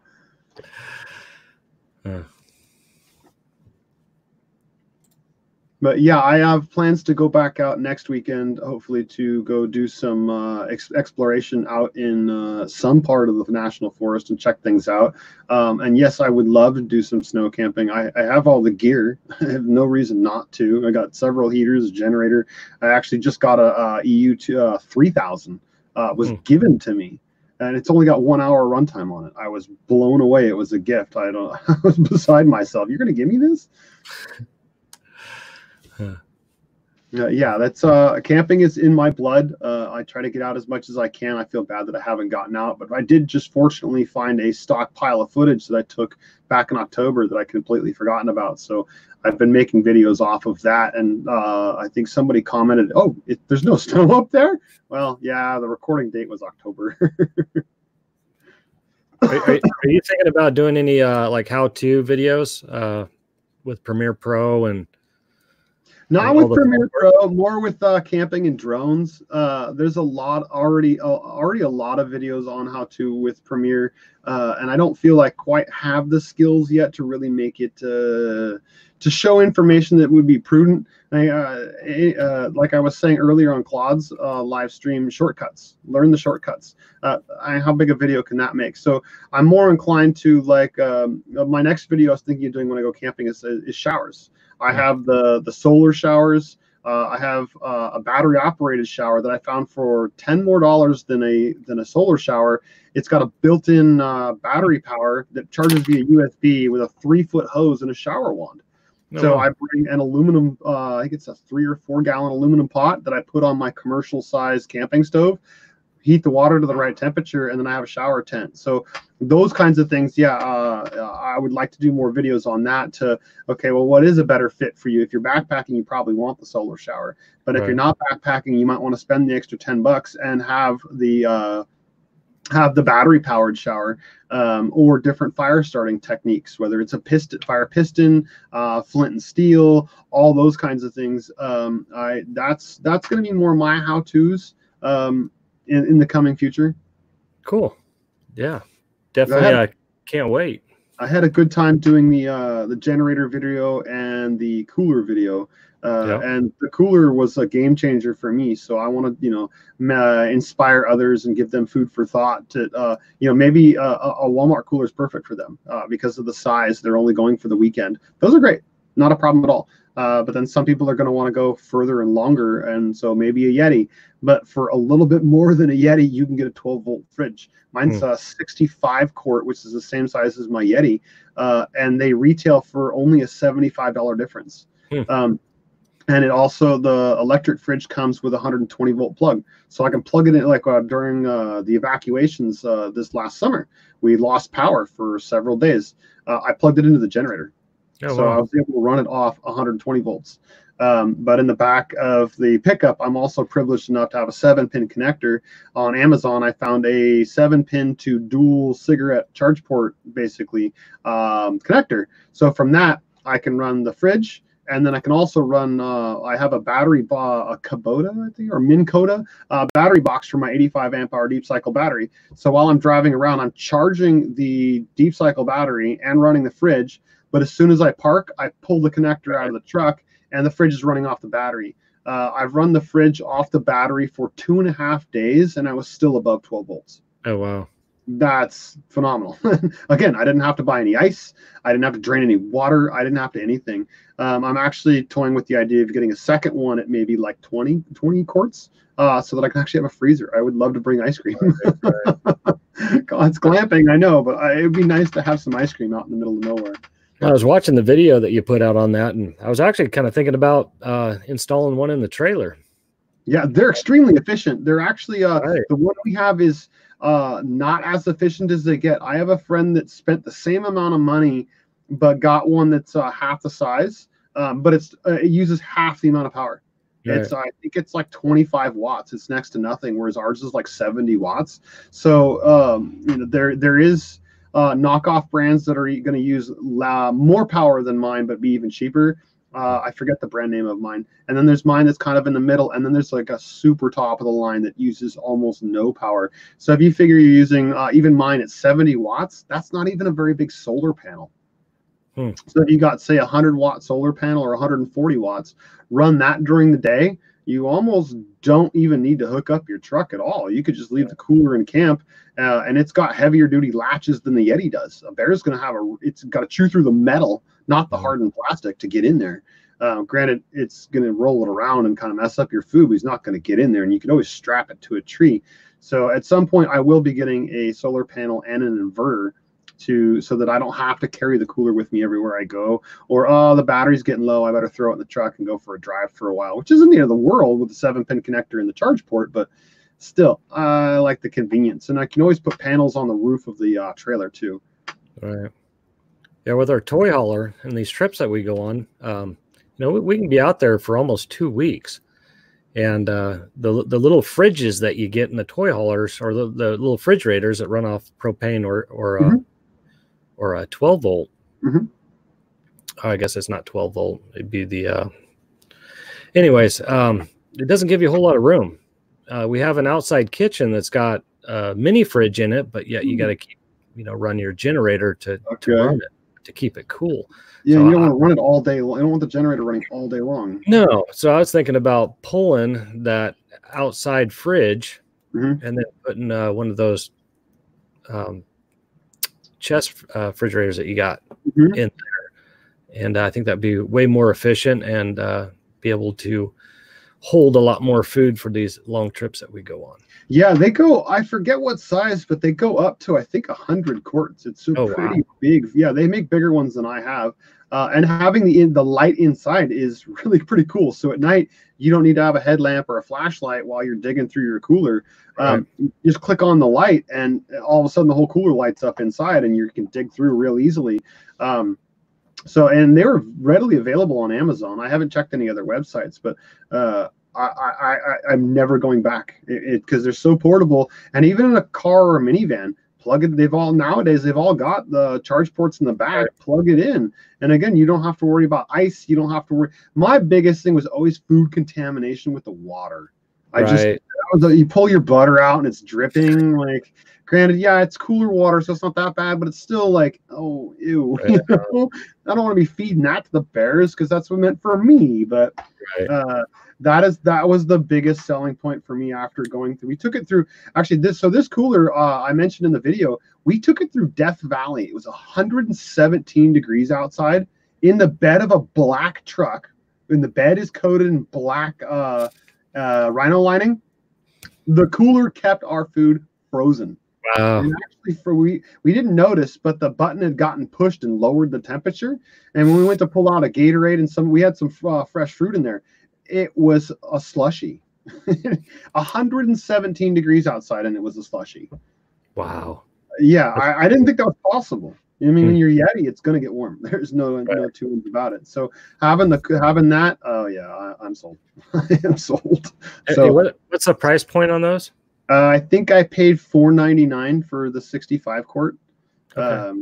I think it was right under $500. And again, they have cheaper versions. and they have more expensive versions. You get what you pay for, though. You do. Again, the higher you go, the more efficient it's going to be. Efficient, yeah. So you're going to use less power. But again, if you're like me, where I'm going on daily trips when I'm up there, I'm dropping the trailer and going for a drive. I just leave it in the truck, so I don't really have to have the super expensive one that's going to use next to no power. And again, at some point, I'm going to have the panels. It's just a matter of time, because I don't go through any hardcore trails at this point. I use other people's vehicles when we get up there. Hey, you want to come with me? You've got the nice TRD, and let's go. I'll cook you dinner. Have you ever looked into those wind generators at all? I have a little experience doing those with off-grid living. I'd love to get one. I don't know enough about them to know their size, weight to output. I know that, like the spot Simpson Camp, which I know you are aware of that. I've got a few flights through down in there. That's kind of like a wind tunnel. So in that sense, it'd be a great place to maybe have one, because it's almost always got a breeze or wind going. But again, I don't know the weight and size to output power yet. Gotcha. But that is a good point. Something to think about. And, I was kind of thinking about that for us too. Mounting one on the trailer at times. But I was always wondering what the wind noise through that would sound like, and if it would be annoying for the other campers or the folks you're camping with. Yeah, I don't know, but I imagine that's also going to be like the more you pay, the quieter it's going to be, because I've done like gable vents for houses. You go buy one at Home Depot and it shakes the wall and you can hear it throughout the entire house. But I had a client that money wasn't the object, so he paid me to shop around. We found one from Germany that had balanced blades. I mean, this thing spins fast and moves a ton of air. And when you stood on the wall below the gable end, you couldn't hear it at all. Wow. So I would imagine, and I'm only guessing here, that something similar is going to be with the wind turbines. And they've been out for long enough that you probably could find something that's going to be quiet. And I would think the most important thing to do would be to have some sort of tripod or some sort of pole you can put in the ground, so it's not mounted to your trailer, because then you get the reverberation down the pole and then connected to your trailer. And that would be what I'd guess would be the most amount of noise. Now, granted, in the sand, your bearings might wear out and you hear that. But even that, it's going to be quite a while with today's technology. And then they have ones that now the little fin in the back will turn out of the way when the wind gets too high, so it doesn't overspeed the unit. There are also, I've heard of guys taking alternators and taking out the insides and re-gearing them, because an alternator is actually meant to spin at a higher RPM, like an engine speed, so you don't get any current at a low speed. But me, I'd rather just spend the money. Yeah, and I think the technology with the horizontal wind generators too is really picking up. I'd like to see a compact version of one of those. Super efficient, and I don't think the wind noise would be a problem with those. Now, don't forget, you're going to need to factor in a charge controller of some kind, something that's going to take that incoming power and convert it to battery, like 12 volts or whatever voltage your battery bank is. You can change the voltage on the battery banks, 50, 60 volts, and then that will make it so that you're not drawing as much amps to bring it up to 120 volts. Because if you've got a 12 volt system and you're bringing it up to 120 volts, you're going to be pulling a lot of amps. So your amp hour, you're going to need a whole lot of amp hours. Whereas if you got several batteries, wired them in series parallel, you can bring your voltage up to say 50 or 60. You're going to be pulling almost half the number of amps to create the 120 volts, if that makes any convoluted sense. So that would be the concern. But I know Outback makes some amazing systems that are saltwater resistant, sand resistant, and they're almost plug and play. You just get the batteries and wire everything together, and it was really simple to do. I did the off-grid system I had to do almost no research at all, and it was like, okay, battery 12 volt, battery negative, okay, photovoltaic positive, photovoltaic negative, and then we even hooked up a generator with a self-start. So I programmed in, okay, if the battery gets to this level, start the generator, and the generator then goes through the not the power inverter, the power inverter, and goes back into the batteries and charges them that way. And that was really simple to do. But again, with solar panel, photovoltaic, or with wind, or hydro, you're going to have a charge controller of some kind. But as technology goes, it gets cheaper and cheaper and cheaper and cheaper. Right. I gotta step away for a minute. I gotta get a drink. Yeah, no worries. Be right back. All right. And I've got my son hounding me in the background. Yes, Oliver. Huh? Yes, Oliver. I was wondering if I could use the computer for like an hour. Half an hour. If so, where is it? I don't know. Good luck. All right, whatever.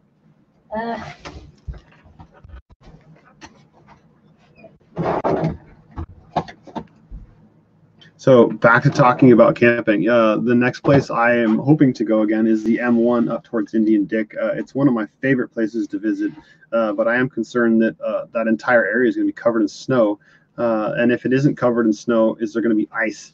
Because again, I don't have anything that's well built, but I do have traction control. So we're going to see where we can go, what we can do, and what we can find out there. But being out in the woods, it doesn't matter what we find or how far we can get. It's just being out in the woods and recharging our batteries, if you will. That's the main thing that matters. And I just want to get away. So next weekend, we'll see what we can do. And hopefully I'll be able to record enough stuff and get a video launched so that other people can get an idea of what that area is like this time of year.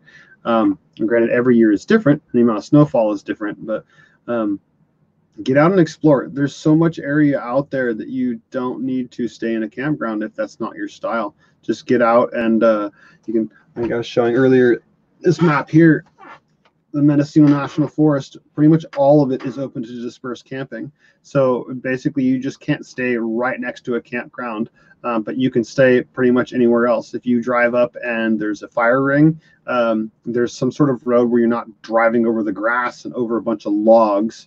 If it looks like other people have stayed there, you can stay there and stay for up to 14 days, I believe it is, and then you move somewhere else. We found some spots up, I keep saying Plesket Meadows area because every time I go, I find something new and beautiful. We found spring water up there. So I've been up there before, and I found spring water, harvested fish right from the lake, and then been to a mountaintop and enjoyed the sunset. And to me, that's camping. That is awesome camping right there. I do have a hunting license. I do hunt, but right now I just fishing is more my style. I want to kick back and relax, and tight lines, as the saying goes. So yeah, that's my thing. And I've promised myself, I used to go all the time. To Whole Mountain. Every time, I don't know why, for many years we'd go to the exact same spot. And then it was finally I was pushed to go, hey, let's go check this area out. And like, oh, this is beautiful. And then I finally got vehicles that are reliable. I used to drive an 87 Toyota pickup that was a nice truck. It was very capable of getting around, and if it got scratched or dented or dinged, I never cared. But I never really trusted it.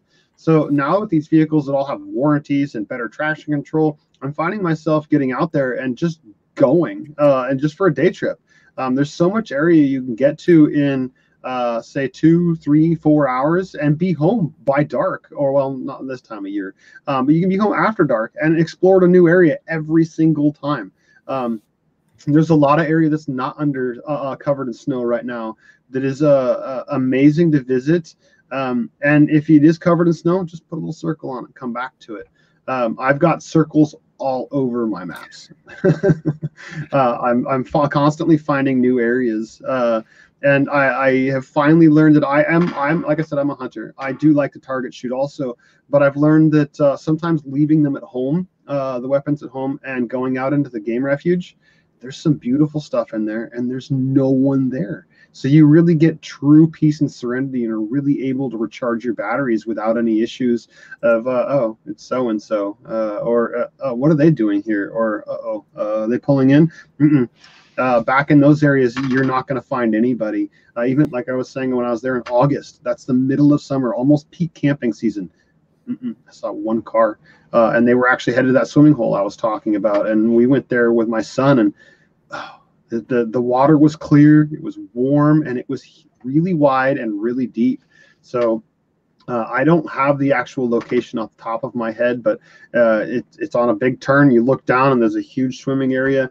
kind of a steep hill, but again, it's all sand, so it was not dangerous to climb down. It was kind of fun actually to go down. I wish I had a piece of cardboard almost. So get out and explore. Don't be held back. I've seen headed out FH7. I've seen a Prius driving around out there. There's lots of roads that you don't have to have anything special to get around on. Again, my Subaru is stock. Granted, it has 9 inches of ground clearance, but I've made it down a ton of different trails. I've seen Toyota Corollas getting around out there on the major roads.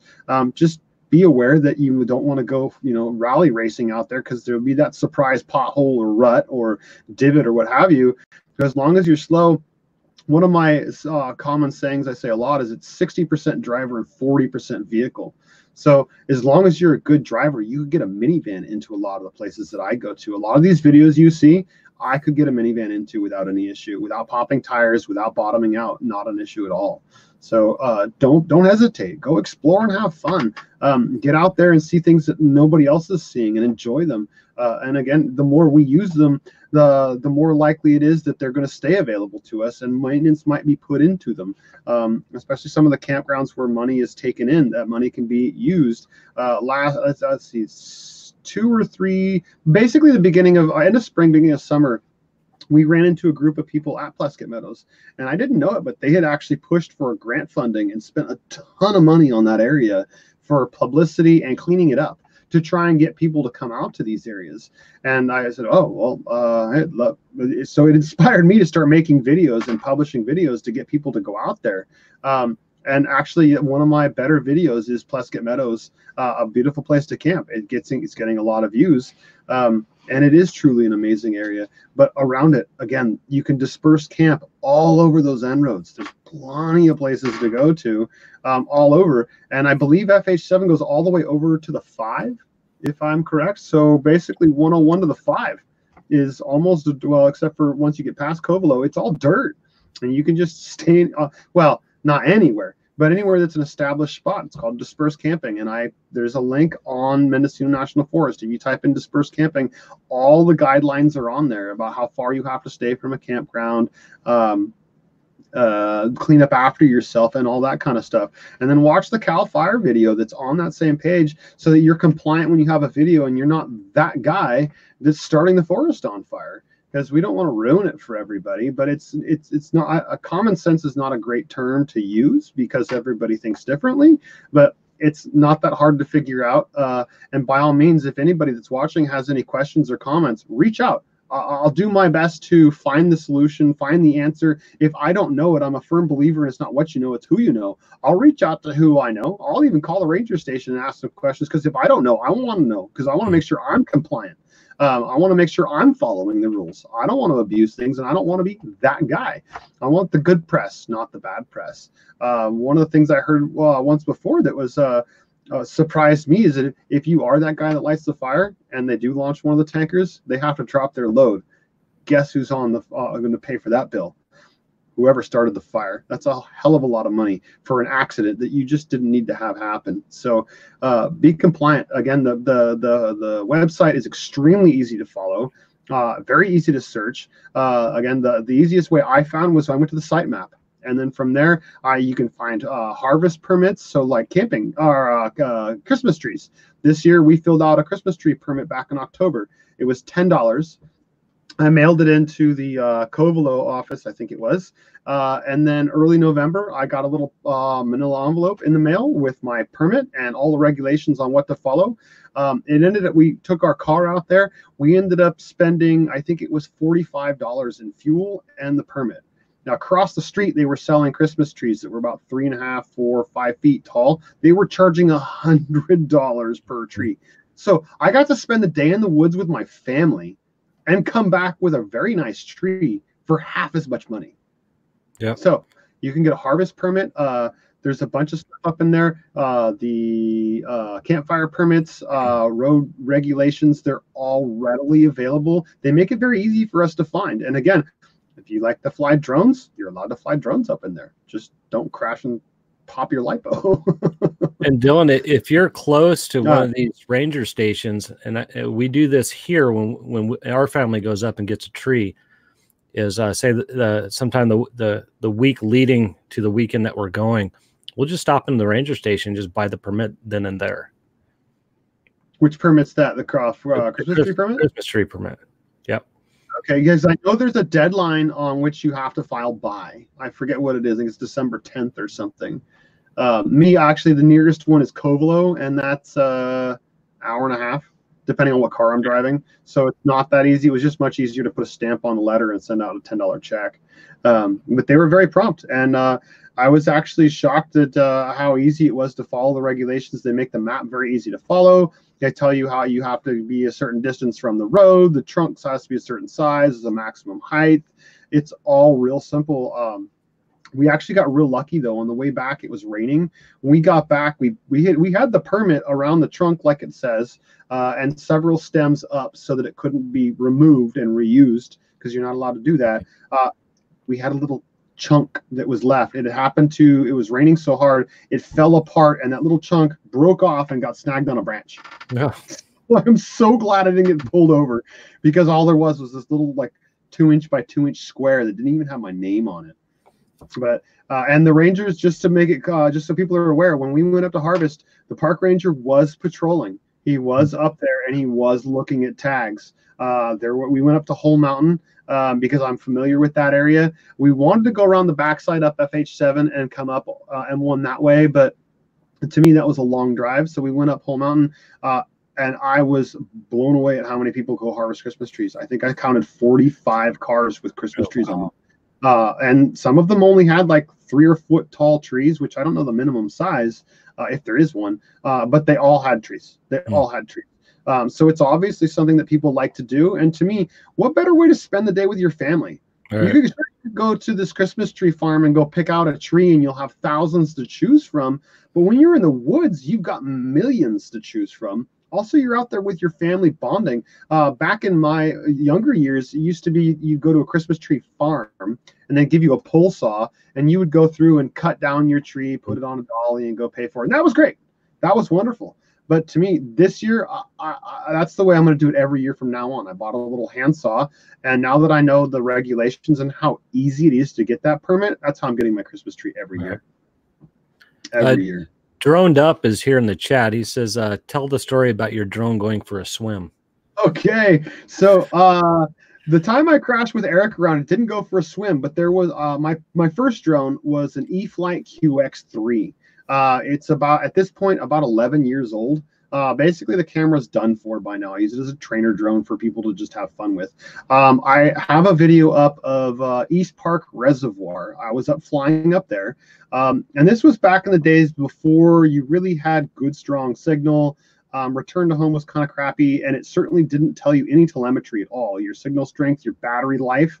It had blinking LEDs, but you had to memorize like 15 different patterns of LEDs to understand what it's telling you.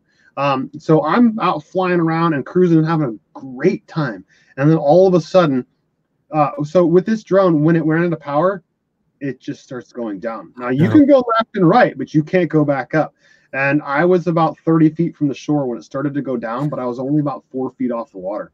So you can guess what happened. I gave it full back and prayed, and sure enough, nope, it hit the water and boop, it went down. So immediately I set the transmitter down.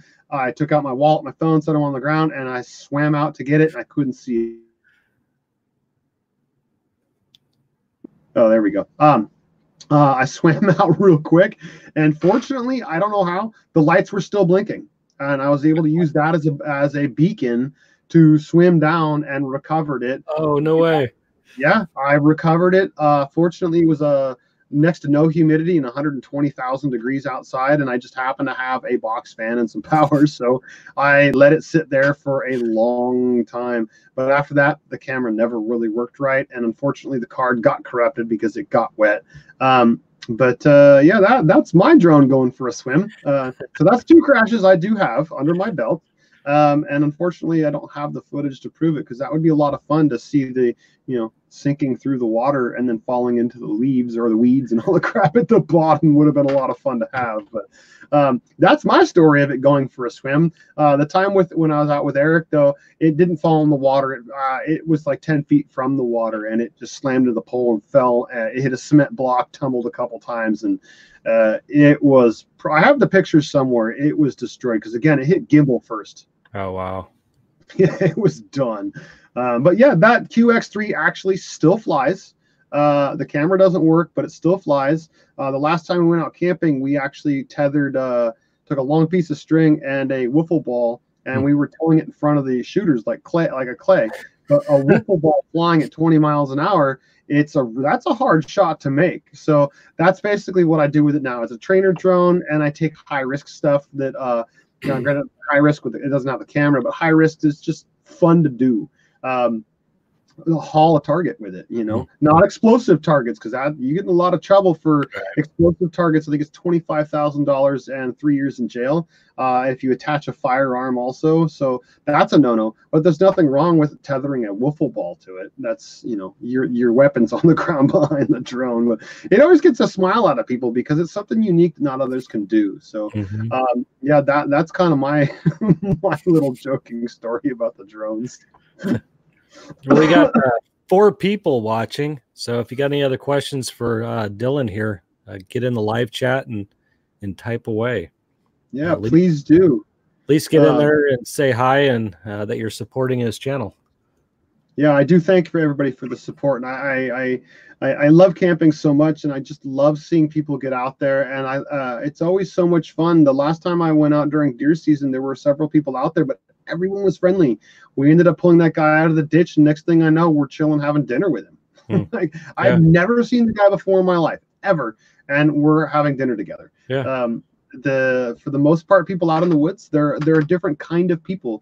I don't like going into San Francisco. For one, I feel like I gotta burn my shoes when I leave, but also everybody's looking at the ground. And if you say hi, they think you're some sort of creep weirdo that's gonna like steal from them or something. It doesn't happen out in the woods. Everybody's friendly and having a good time. Hey, Dylan. Yeah. Who's your favorite brother? Because both of them are watching. Oh, no. Oh. I plead the fifth.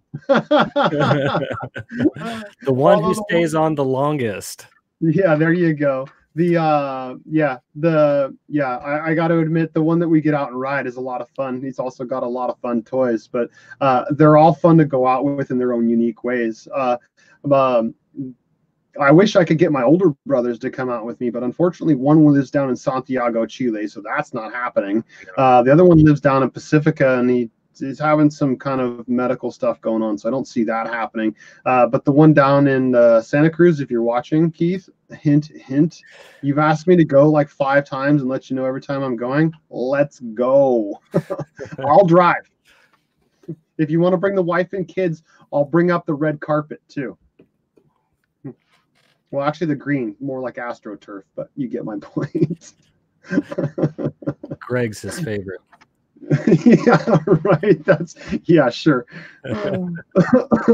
But yeah, no, it's a fun and passion to do, and again, it makes me always come back so much more refreshed than going into the city and having to deal with all the traffic and the parking and.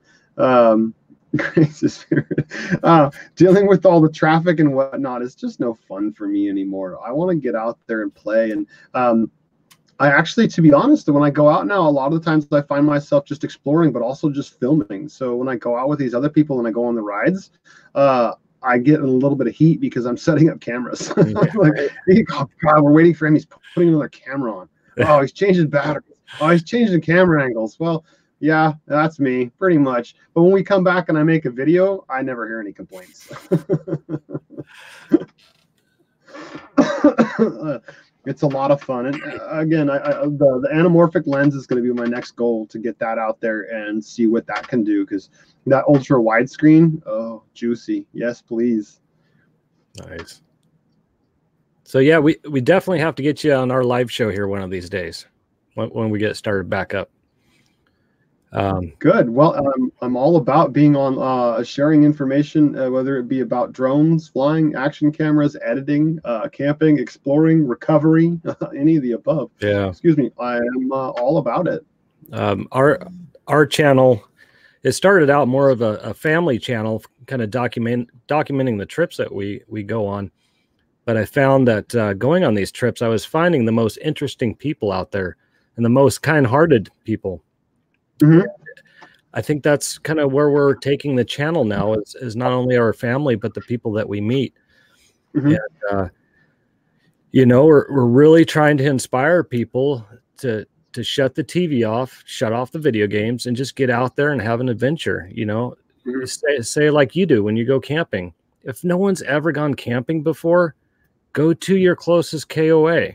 You know, you can if you don't have a trailer, you can rent a cabin and camp out there, and then slowly work yourself up into the dispersed camping.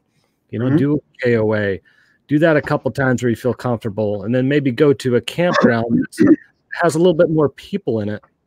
So, you know, if you got questions or you feel like you're getting in trouble, you've got that surrounding public. Once you feel comfortable with that, then start getting more and more remote, and yeah, you'll absolutely love it. But yeah, we're trying to bring on inspiring type people on the show, and we really want you on there, Dylan, to inspire. I would love to come on to get out there and camp and tell us your story. Yeah, and Brennan, this is Brian. I was talking about going up with the sand rails, and I think it would be, or the Can-Am. I think it would be great to do a trip with him. Granted, it's a long drive. I think I mapped it. It's like 10, 12 hours for me, but I would like to try and do that before it's time to go to the East Coast. It'd be a lot of fun. But to further your other point about going out camping, there's state parks that have cabins. They have a bed and a little fireplace. That you don't have to go to the KOA. There's plenty of options if you're looking for something to get out and start off new, or start off with something you're unfamiliar with. There's lots of ways to start, and you can reach out to me if you want, and I'll give you some suggestions of places to go. But yeah, that's a good point about actually interviewing people that you're meeting out there. I've never thought about that. I always find that people are camera shy, but they might not all be so camera shy. Maybe I should have to ask them, because who knows what I'm meeting. With the last video I just did of those sandrail guys, of course, I introduced myself and I asked them if I could film it. And then once I was done, well, I guess while I was filming, I had a couple of the guys come up and they were really interested in the drone, showed them what I was doing, the controls. You know, I took it up high where they can look in the screen. They thought it was super cool. And then I told them if I get enough footage, I'll make a separate video for them. And they thought that was the most amazing thing. And then once I did get the video out there, not only them, but people in their group came back and thanked me for what I did. And I was like, I was just doing it for fun, you know, fun and experience. I enjoyed doing it. But I think that also gives a positive light to the drone pilots when you're doing something like that for people free of charge, something that they could show their family what they're doing. I thought, yeah, like when I was showing the video I was showing earlier, the guy on the quad on 2 wheels, he was floored that I made him a little 30-second clip and I put his name in there so that he could put it up on Instagram. Yeah. But it took me just a few minutes. It probably took me longer to record it than it did to actually make the cut, because he's not looking for anything fancy with whatnot. I just put a few transitions in there and glitches and called it done. And then I snuck my name in at the end. Yeah, it's super cool footage for you to take and process too. Absolutely. So Bay Area Supermoto, this is your brother? Is it? Yeah. Yeah. Yes. So you say Coos Bay? Yeah, that's what I think where he's saying he went to Oregon. Yeah, we're going to Coos Bay this year. Oh, okay. So well, maybe that's the one I should have. I think that's a little closer for me. I'm not sure, but yeah, Winchester Bay is actually just north, and we're going there as well, but it's not too far north of Coos Bay. Your Can-Am sure gets a lot of exercise. It needs it. It wants it. Yeah. Well, for the price you probably paid for it, I would too. You know, people always complain about the price, but you look at it as having a rig set up for Baja, which most of those rigs cost at least $500,000 to build. And you're getting it for, I bought mine for $24K. That's That's quite a bit of. It's a lot less, although it's a little more than I paid for my WR250. In a small Baja rig. I mean, when the guys go out and race Baja in the big trophy trucks, do you know what they, what do you call it before you go out and you check the course out, a pre-ride or? I know what you mean. I'm not sure the phrase, but I know what you mean. But they use the UTVs to do that in. Okay. Because it's one, they can get through it faster. It's more comfortable. And they're not beating up their big expensive trucks. And they're like, why the hell didn't we buy these in the first place and go in the UTV class? It would be so much cheaper to do. Yeah, but something about the bragging rights having a trophy truck, right? Oh man. That's a whole new beast. Yeah. Oh no, Unimportant wants to see some drone crashes. Yeah, it's a popular thing. I gotta go find some cheap drones and go crash them. Oh geez. I was looking up the Mavic Mini to see if there were any open box or slightly used, but they're all about this $500 range. There's nothing cheap out there, because I do want to, like, the I have the Hero 4 that I'll put basically anywhere. I don't care if it breaks. I can get another one for $65 on eBay. I'm looking for something like that with a drone. So I'm not sure what I'm going to get. The Mini would be really sweet, but I'm going to look into more of the DJI products, because I want one that I can take some high risk shots with and, fly faster through the trees. And if it breaks, oh, that sucks, but it's not my Mavic 2 Pro at $1,800. So that's going to be my next thing, is looking around to see what I can find that I can not worry about. You want to see a drone crash? You got one? Yeah, give me a sec. I'll see if I can't find it here real quick. It's going to take me a little bit. All right. Well, we keep talking. Again, if anybody has any questions about where to start off, or questions about gear or whatnot, please, we're all ears or eyes when it comes to the chat. Please give us some inspiration of things to talk about, and let's see if we can help get you out there and maybe open up your world to something different that you've never tried before. Or a new area you've never seen before, or an area that you'd love to show somebody else and take somebody else to. You'd be inspired to get other people to go out and see. It is horrid.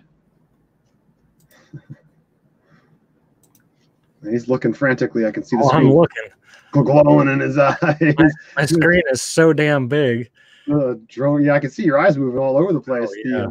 Look at it, drone crash compilation 2019. I used to fly. I used to do a lot of gaming in my earlier years, and I used to like Aces High, which was a World War II aircraft simulator. And generally, the bigger screen, the better you can see stuff. So, I think this is a 32-inch computer screen. Well, it's a TV that I hooked up to the computer. So I got to exercise before I get on and do anything, because you kind of work the neck muscles.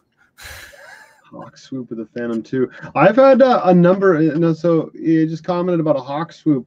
I've come back and actually noticed on some of my videos how close some of the vultures and red tails have come to my aircraft without me like knowing they were even there. They just swoop in out of nowhere. And it's kind of scary when you got $1,800 flying up in the air and this giant bird with a 4-foot wingspan swoops in front of your camera. I was out, I think 3 weeks ago, flying off Highway 128, trying to get some really awesome sun flares and some reflections off the water in the grape vineyards. And next thing I know, a vulture is like right alongside me. Like, oh no, I'm getting out of here. All it takes is them to swoop over, and you're on the ground. I found it. Well, how do I share that? I have to share it. You can go full screen.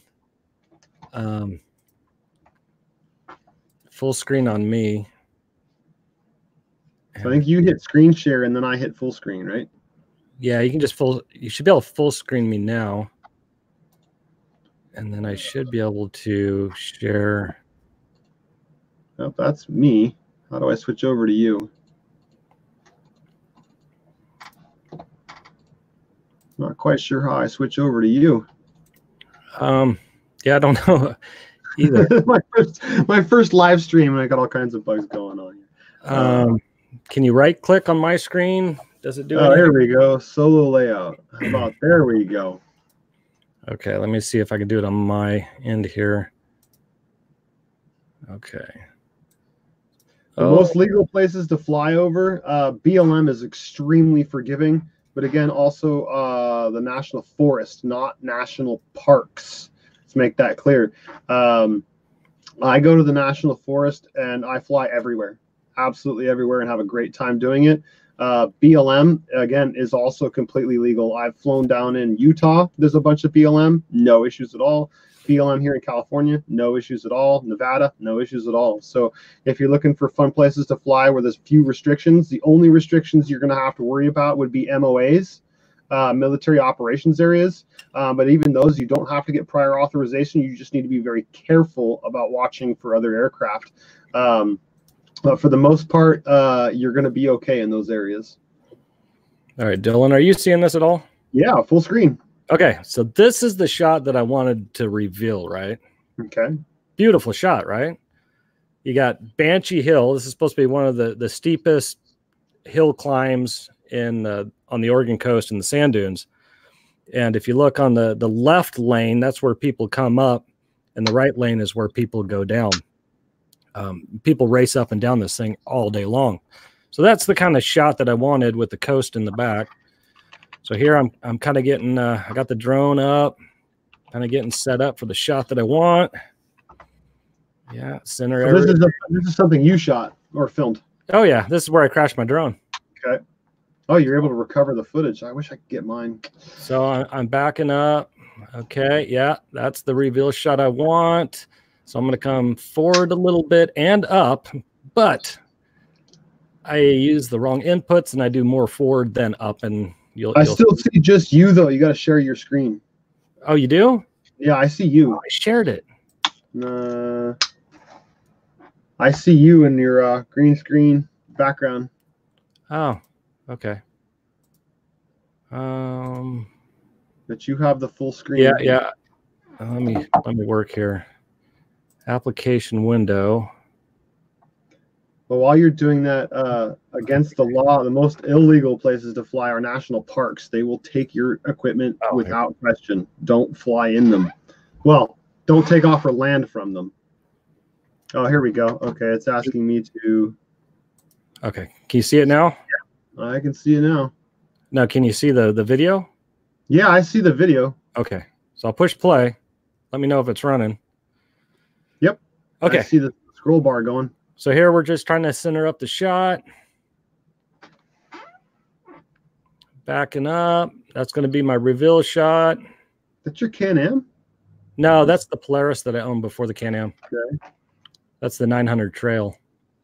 All right. So that's kind of the reveal I want. You know, yeah. I need to go up and forward, but I put a little too much forward and it bites the sand. Here we go.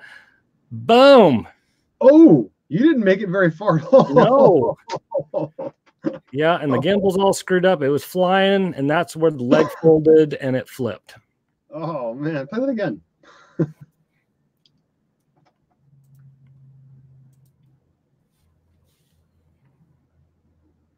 right, here we go. Centering up the shot. Which I could probably play that in reverse and get the shot I want, huh? So I'd be walking backwards, but so you'll see it. The gimbal gets all screwed up because it hit the sand, but it was flying for probably 2 or 3 seconds with the arm halfway folded. So here it goes. Boom.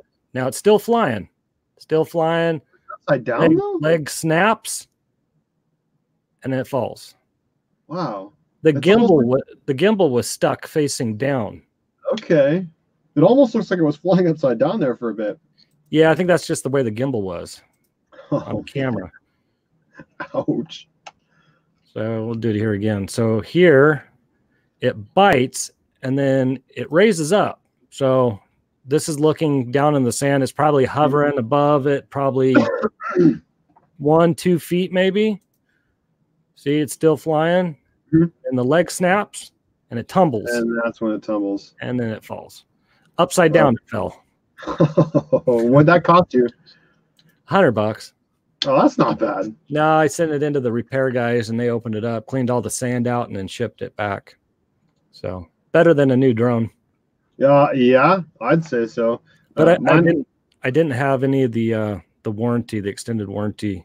What is that? The Care Refresh? Yeah, I didn't have any of that because I'm like, hey, I was an RC pilot. I'm not going to wreck this thing. Yeah, unfortunately, when mine lapsed, we were evacuated for the Kincaid fire, so I missed the email and the chance to renew my Care Refresh. I was sad. So now I don't have it. Although Claude was mentioning that there is a company, or his insurance company will cover the drones. So I'm still waiting for a reply email from him, who his adjuster is, so that I can get a hold of them and see if they'll cover my stuff.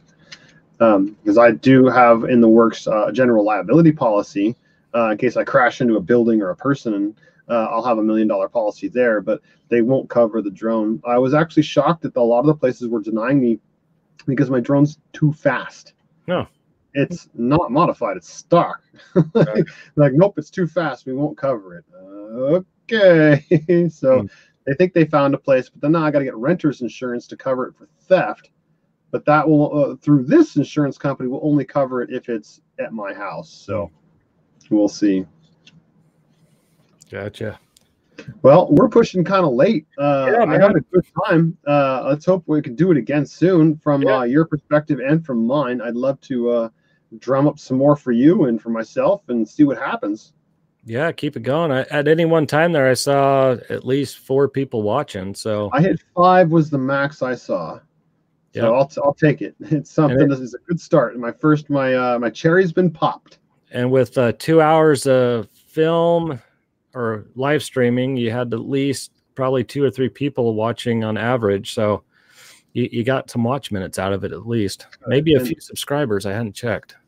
Yeah, I have no idea. It's been going up since I've been on Claude's channel. I went up another 30 something. Oh, nice. In the last 2 days, just from being on with Claude. So I definitely will be on with him some more. I'd be honored to be on your channel also. Let's chat it up and let's help each other out. And let's, not just each other as in UI and Claude, but the rest of the world into opening up their eyes and to what's out there as far as fun with drones, passing a Part 107, camping, or Can-Am and getting out in the sand, any of the above. Tiny houses too, right? Yeah, I could talk all that too. Just don't have to talk about car repair. That's the only one I don't want to talk about. But yeah, well, it was kind of strange earlier when he got me going on the tiny house thing. But it sounds like he was getting interested in that subject for some. Yeah, well, hopefully he wants to buy one because mine's going to be for sale here real soon. Well, he's got a piece of property that he goes up and rides, and I'm not sure if he would need something like that up there, but yeah, I don't know. I don't even know what it would cost for U-Ship to take it up there. I have no idea, but we'll find somebody. There's somebody around here who's going to want a guest quarters or a nanny unit or what have you, and I'm not worried about it. I just don't want to haul it all the way to the East Coast, and I could use the money to pay off a few debts anyway. So, gotcha. With that said, Brian, thank you for your time. Let's do this again. Text me and let me know. I have the next week off, and I'm very flexible even after that. So if you want me to jump on your channel, I'd be honored.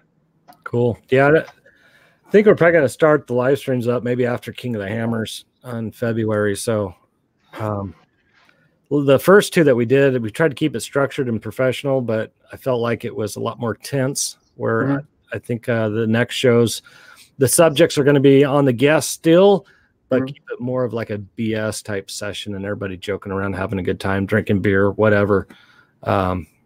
So it's going to be good, I think. Let me know. I'll be glad to be a part of it. Let's share everything with the world, whether it's crashes or just fun and games. Who knows? Yeah. And if you want to do another one tomorrow, excuse me, we can do that. Try a different time zone because it is quite late for the nation right now. I found like around 1 or 2 o'clock is generally a good time. Great. Well, I'll hit you up around lunchtime. Let's see what's going on. Let's see if we can educate the world. So thank you, Brian. Thank you for everybody else for tuning in, and let's see where things go. Cuckoo. All right. Cheers, Brian. Yep. Cheers.